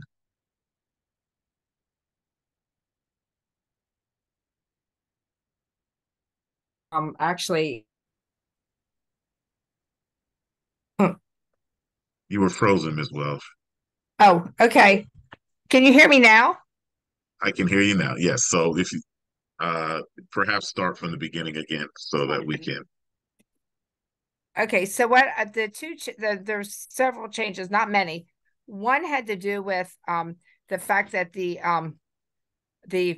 law requires that when we're having a board, having under standards, if you go to standards, that if the people that are included that are being members of the PCAC that are chosen, recommended by the superintendent, that members, this is specifically from 1079. Cindy, if you'll scroll down to the standards.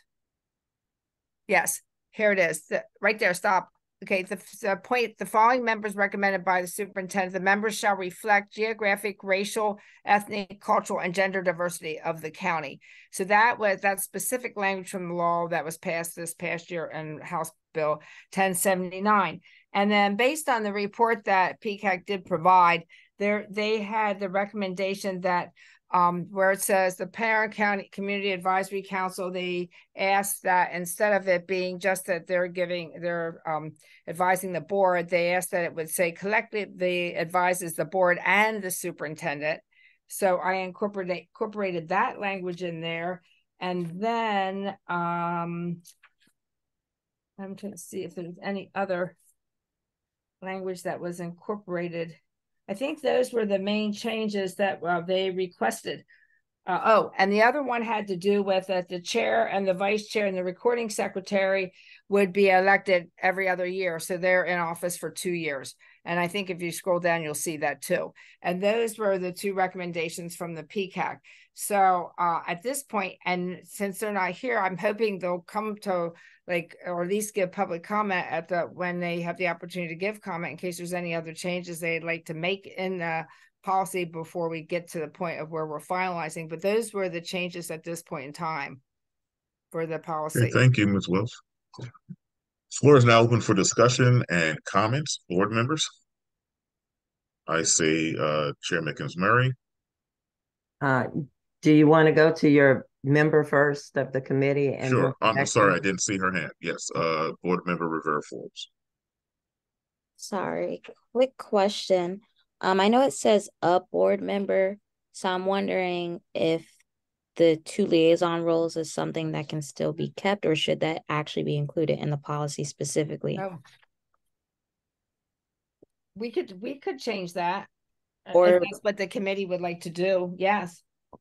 Or saying the student member of the board is possibly able to serve as a liaison. That specific language, I think, would be better, because I know right now sitting in my role on the committee, it has made a great difference, and the PCAC members are very supportive of it. So if that can be something included there that the student member of the board does, I think it would look great. If the committee, I mean, it's perfectly fine with me. If this committee would like to move forward with that, that's perfect. I mean, we can absolutely add that language to the. The chair would like you to add that language. I think, you know, this shows you the value of having a student member of the board. It really does. Chair Mickens-Murray. Thank you, Chair Fields. Is there, Ms. Welsh? In this last year, we had 2 PCAC members to leave, but I didn't think we had a way to replace them in a policy. Did you include that in this policy? Did I miss it? Is it in? Because if it's not, I think you should put it there. We need to know how to replace them. I will double check that, but my understanding was that and maybe I'm misunderstanding, but once you have a vacancy, it would seem to me you'd move forward to try to replace them as soon as possible, because this is about getting representation from all the districts. Right, but I think you should say that. If that's the process that we want to use, then we need to say that, and we also need to put a time frame around it so that we don't wait for 6-7 months. Okay. Okay, thank you. Explicit language. Any other comments? If there are none, Ms. Wells, please take under advisement the recommendations made tonight by the committee on policy 1500 and bring them back to the next policy and governance committee for further discussion. Okay. Agenda item 5.0, items for review or action. Item 5.1, school year 2023-2024 committee work plan. I yield the floor again to Ms. Welsh to give us an update on the committee work plan.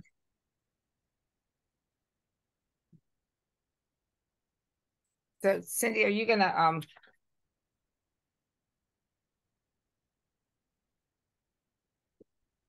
okay, so at our last meeting there was a discussion about moving the policy 1500 forward to tonight, and so that was moved to tonight, and we actually did discuss it, as well as I did move the other policy, parent, family, and community involvement policy 0105 forward for October, so that we because that is also about parent engagement and involvement, and so that way we can be addressing both of those, as well as I think those were the 2 main changes from our last meeting. I will point out that I originally had the student board member policy sitting for the September 12th meeting, and the Board of Ed professional development for board members was back in January. But when I went through the law, it actually, the student board members' rights to be able to vote in all these other areas and everything don't come in effect to July 2024. but the requirements for staff professional development of the board members actually come in effect July 2023. So I thought, well, it takes several months to get through the process. It would make better sense to put the student board member policy closer to the end of the year, so that by the time we get through the whole process, it'll be just finishing up in June and it'll be ready to go for July 1, 2024. And since the requirements for professional development are needed or should be implemented now, I put that in, made a policy for that one. So I did switch those two. So other than that, that is basically your work plan for the upcoming year. And I believe based on Policy 8100, because I think each standing committee has the opportunity to introduce all of their committee members and then talk about what their charge is for the upcoming year. I think if the committee approves this and everything, it should be ready to go for that October meeting when it's the Policy and Governance committee's time to share the charge. Thank you, Ms. Welsh, and committee members and public should understand that this is a working document. So it's flexible, that if there is a need because the situation requires it, we can always move items up and we can move items down. But this is guidance for the year for this committee, and that we hope to be able to get through this entire agenda if we can, and perhaps even more if we can conduct business. Colleagues, are there any objections to presenting the school year 2023-2024 committee work plan to the full board? If there are none, the work plan will be presented to the full board at the next board meeting. Thank you. Agenda item 6.0, emergency items. I will ask, since I was not present, was there a proper motion to consider this item tonight? It was mentioned at the top of the meeting, so we have not discussed it yet. Okay, so item 6.1, professional development for board members. I will yield the floor to Ms. Welsh, but I will also state that this is an item in response to the last legislative session, and that's why we're dealing with this now. Ms. Welsh. So this policy is pretty much word for word from the law. It lays out what all the requirements are that the law says. It does talk about what I did in the policy statement. So if you look at education article, give me 1 second, 4-108, that lays out a lot of the responsibilities for board members in general, all the things. And when you think about all the things that board members are responsible for, that really means they have to have a lot of information about a lot of different things. So I wanted to lay that out sort of as the policy statement, because it is important to have for them to have professional development so that they can really fulfill all their responsibilities. And so then the purpose is just to provide the guidelines for the types of professional development that's required. I did define term because that's in the law and it talks about at the beginning of each member's term. Now, I did take the liberty to say each board member, but certainly will be glad to change it to what the law says. The law says each elected board member. But I thought, and please feel free to tell me to change it. It doesn't matter to me. But in my mind, I was thinking that there's a good number of appointed board members on the board. And so all this information is really important information for all board members to have. So you might want to just have it for all board members. And in another year, it's not going to matter because it's going to be all board members because they're going to all be elected. But if you want me to change and incorporate elected, I'll be glad to do that. But I did just put board members at this point. And then it just lists out, when you first become a board member, you're required to attend a orientation training. And then whoever's providing the training needs to provide training materials to clarify the role of the board member. And I do know that MABE the Maryland Association of Boards of Ed does provide a whole training session for new board members to sort of give them an orientation into their role. And then as far as the types of professional development that's required annually, the law says it should be in community engagement, ethics, legal issues in education, parliamentary procedure, public education, budgeting and financing, role and responsibility of the board, and any other subject determined to be relevant by the board. So those are the main areas. I did add some language because we do have a policy 9354, that talks about voucher reimbursement of expenses. And I thought this was the perfect, but it really just says travel expenses. There's no qualifications on that. So I thought it might be appropriate to say that board members are encouraged to attend professional development conferences related to their duties and responsibilities as a board member, and that the registration fees, travel, and other expenses related to attendance of the professional conference will be provided if the board member provides documentation indicating the conference will be addressing these above topics. Because so if you would like to change that, that's fine too. I just thought it would make sense that they get to know that, yeah, that'll be all covered cost-wise if you're addressing these things. Then the other requirement that the law came up with, it says that on or before December 1 of each year, each board member shall submit a professional development disclosure statement describing the professional development activities the board member completed during the calendar year. And then again, this is right from the law, that on or before January 30th of each year, the board will post on the PGCPS website the board members' professional development disclosure statements from the previous year.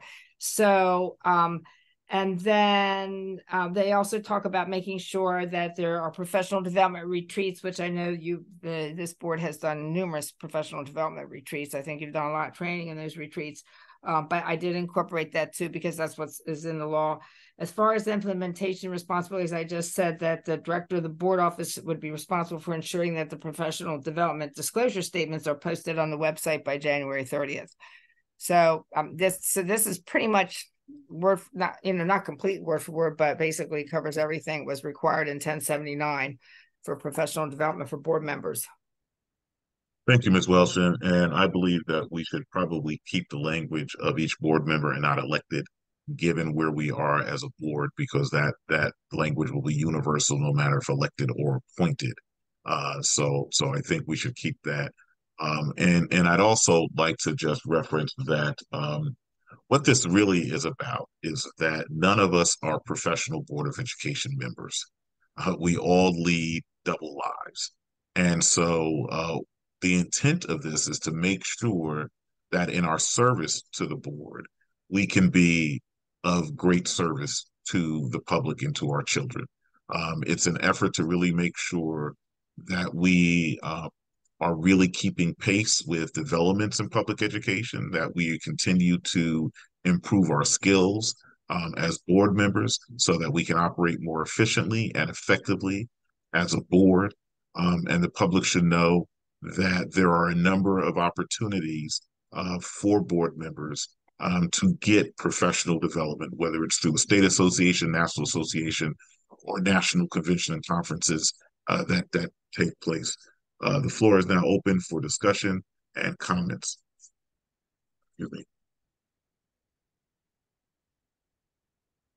Board members have any comments? I see Dr. Zipporah Miller.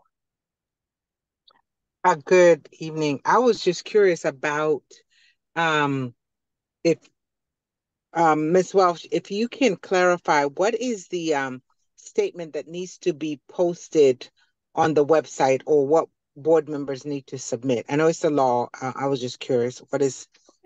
What are they requiring of us to submit?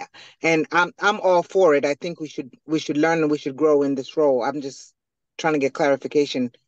What are we responsible to do to ensure that? So it says that each board member shall submit a professional development disclosure statement describing what professional development activities they had completed during the calendar year at the end of the year by December. So it's sort of like, like a financial disclosure form, only instead you're actually laying out what professional development you completed over the past year. Awesome. Okay, thank you. And then that information will be posted on the website, I believe, of the board members' professional development activities. That's all part of some transparency. Vice Chair Briggs. So this is actually completely off of topic. It's not about this, but I know for sure that this is the wrong time for this. But I think I'm going to ask you to hold it just so that we are in keeping with the agenda. So when we get past this item, I'll recognize you because we have new business, and we'll handle it that way.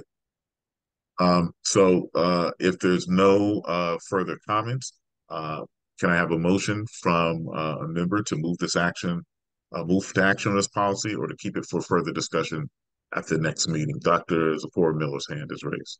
I'm sorry. I apologize for monopolizing this. Quick question. It doesn't specify that you have to go to certain professional development. It just has to be in alignment with the work. Because I know there's certain conference we go to, like CUBE and NAPSI and MABE, but there could be other organizations that offer learning opportunities that would help us as board members. So it leaves it open for us to ensure that we're investigating how do we need to grow as a board member in order to be effective in our role, correct? Yes.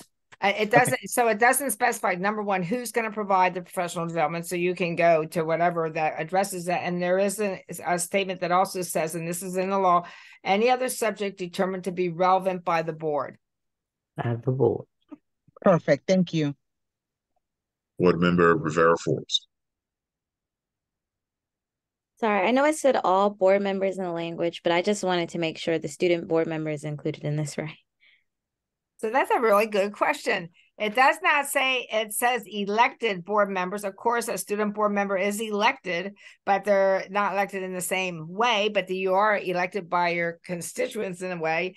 So I'm going to just do a little bit more research and look at the fiscal policy note just to make sure. As a student board member, what is your thinking about this? For professional development with the Board of Education, I believe entirely that the student member of the board is a big component.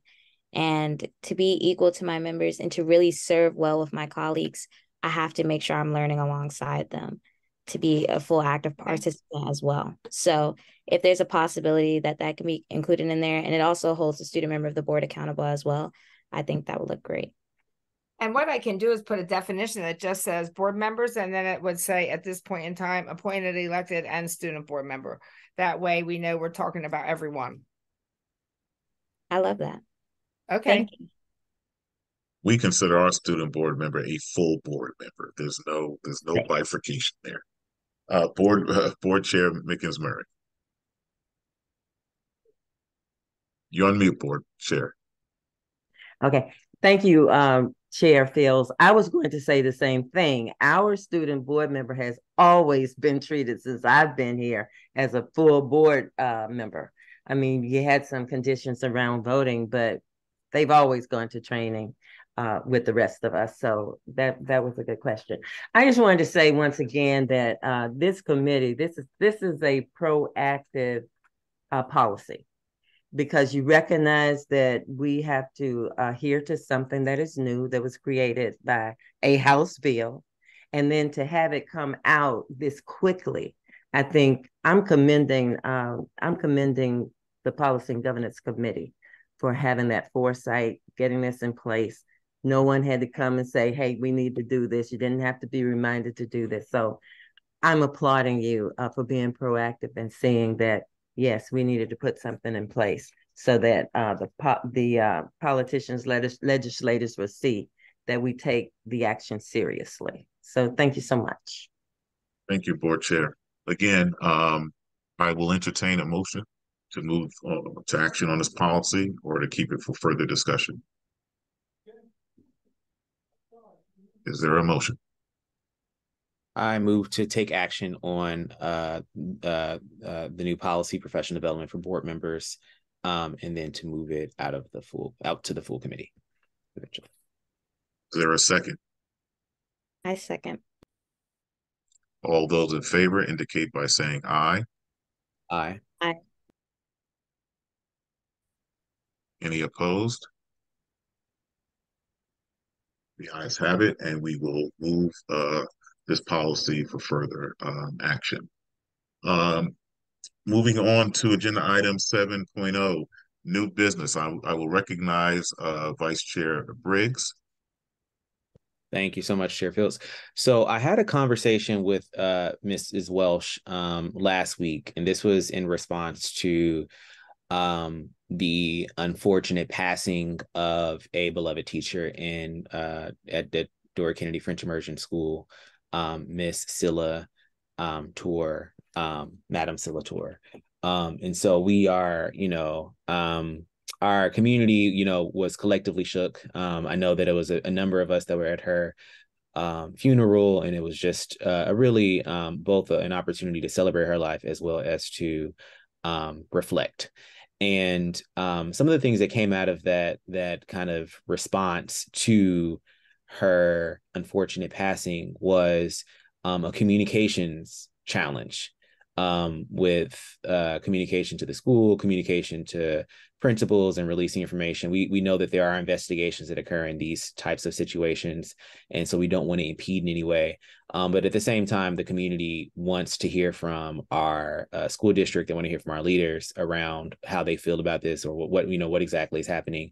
And then also, I think addressing other issues like if there are going to be school closures or things that occur from that. So something that came to mind for me out of this was around communications pertaining to emergencies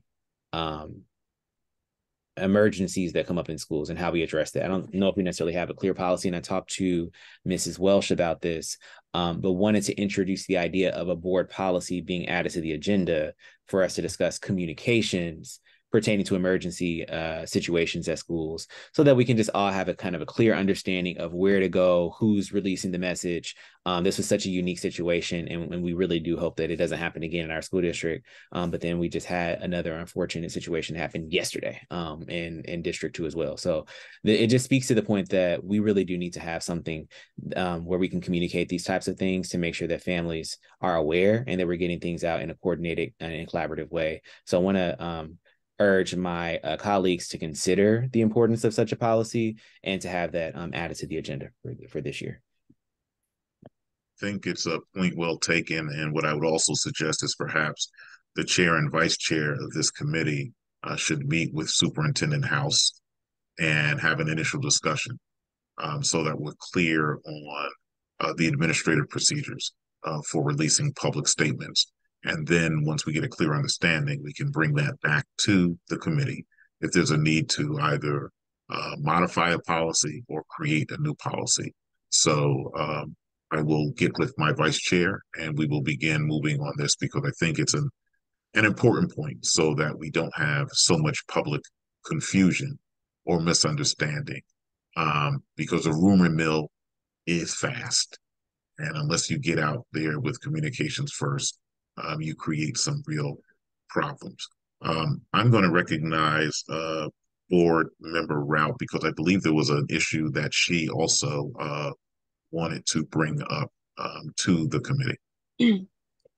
Thank you so much, Chair Fields. And yes, in my short time here serving alongside my fabulous colleagues, I identified maybe some policy gaps, perhaps, that I wanted to bring to the attention of my colleagues. In understanding the needs of children and looking at equity, there was a Disability Issues Advisory Board that is Prince George's County Policy 1700. And to my understanding, it's a great policy. It was introduced in 2007, and it was amended to be a new policy in 2013. But to my understanding, we do not presently have a Disability Issues Advisory Board. And I am just seeking the support of this committee to revitalize the Disability Issues Advisory Board. There are a couple things that in the policy this advisory board is tasked to do. which is looking at issues related to board policies regarding access for individuals with disabilities within our school system as it relates to facilities, proposed new construction, and looking at employment and hiring issues. So bringing the relevance, like why is it important? Well, today, the county council unanimously passed a universal design bill as it relates to universally designing locations, housing, any type of building that includes design universally so that those with disabilities have access. There are a number of issues that have been brought to my attention in this short two weeks that we have been, that our scholars have been back to school, that are sensitive to the needs of students with disabilities. And if I could share, I do have a bias. I have 2 PGCPS scholars that I'm a parent of and proudly have disabilities. And at our last update from our superintendent, we learned about the growing need of supports and services for children with autism as it's rising at an alarming rate. And so I just wanted to, just request your support in looking into how can we please revitalize the Disability Issues Advisory Board Policy 1700. Thank you. Thank you for that. And Ms. Welch, we should put this for our next planning meeting with the vice chair so that we can be ready for the next policy and governance committee meeting to have a discussion about this. I really appreciate that input. And that's exactly why we need to have the viewpoints of everyone so that we're making sure we are covering all bases.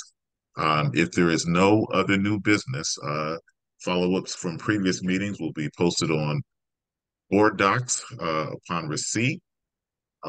The only closing remarks that I have is that the next policy, I see a hand raised. I see Ms. Dent, I'm sorry. I'm sorry. I just wanted to, at this meeting, talk about policy 8100. Just for clarity, that policy was updated in April of this year. But I believe there is some misunderstanding around when the standing committees present at the board meetings, because in 21 and 22, they had discussion at the board meeting in August. And although it didn't happen this year, we're looking at the committees wanting to present at the 21st board meeting, although the policy specifically states that the committee charge and your discussion summary around your work plan is given for OBAFA in September, for policy and governance in October, and for academic achievement in November. So while we had Ms. Welch and Mr. Fields and team on the line, I needed some clarity so I would understand and not interpret what I believe it should be, but to hear what it actually is. Thank you. Thank you for that. And so I think that Ms. Welch and we should communicate, and also with you, Ms. Dent, so we can be right in terms of that timetable. I know we're probably a little behind this year, but let's work that out ASAP. Thank you. Thank you. So the next Policy and Governance Committee meeting will be held on Tuesday, October 17th, 2023 at 5 p.m.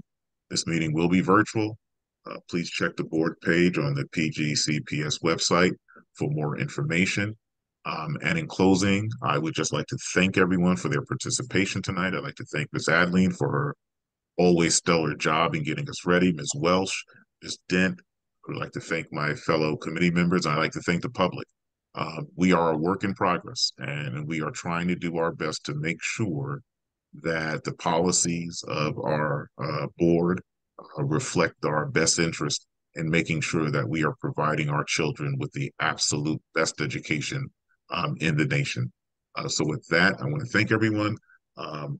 Colleagues, do you have any additional comments from anyone before I request a motion to adjourn?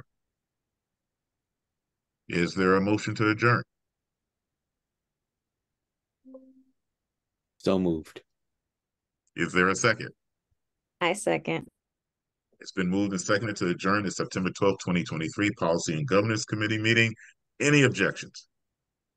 Hearing none, the meeting is adjourned. Have a good night and a safe week. Thank you, everyone.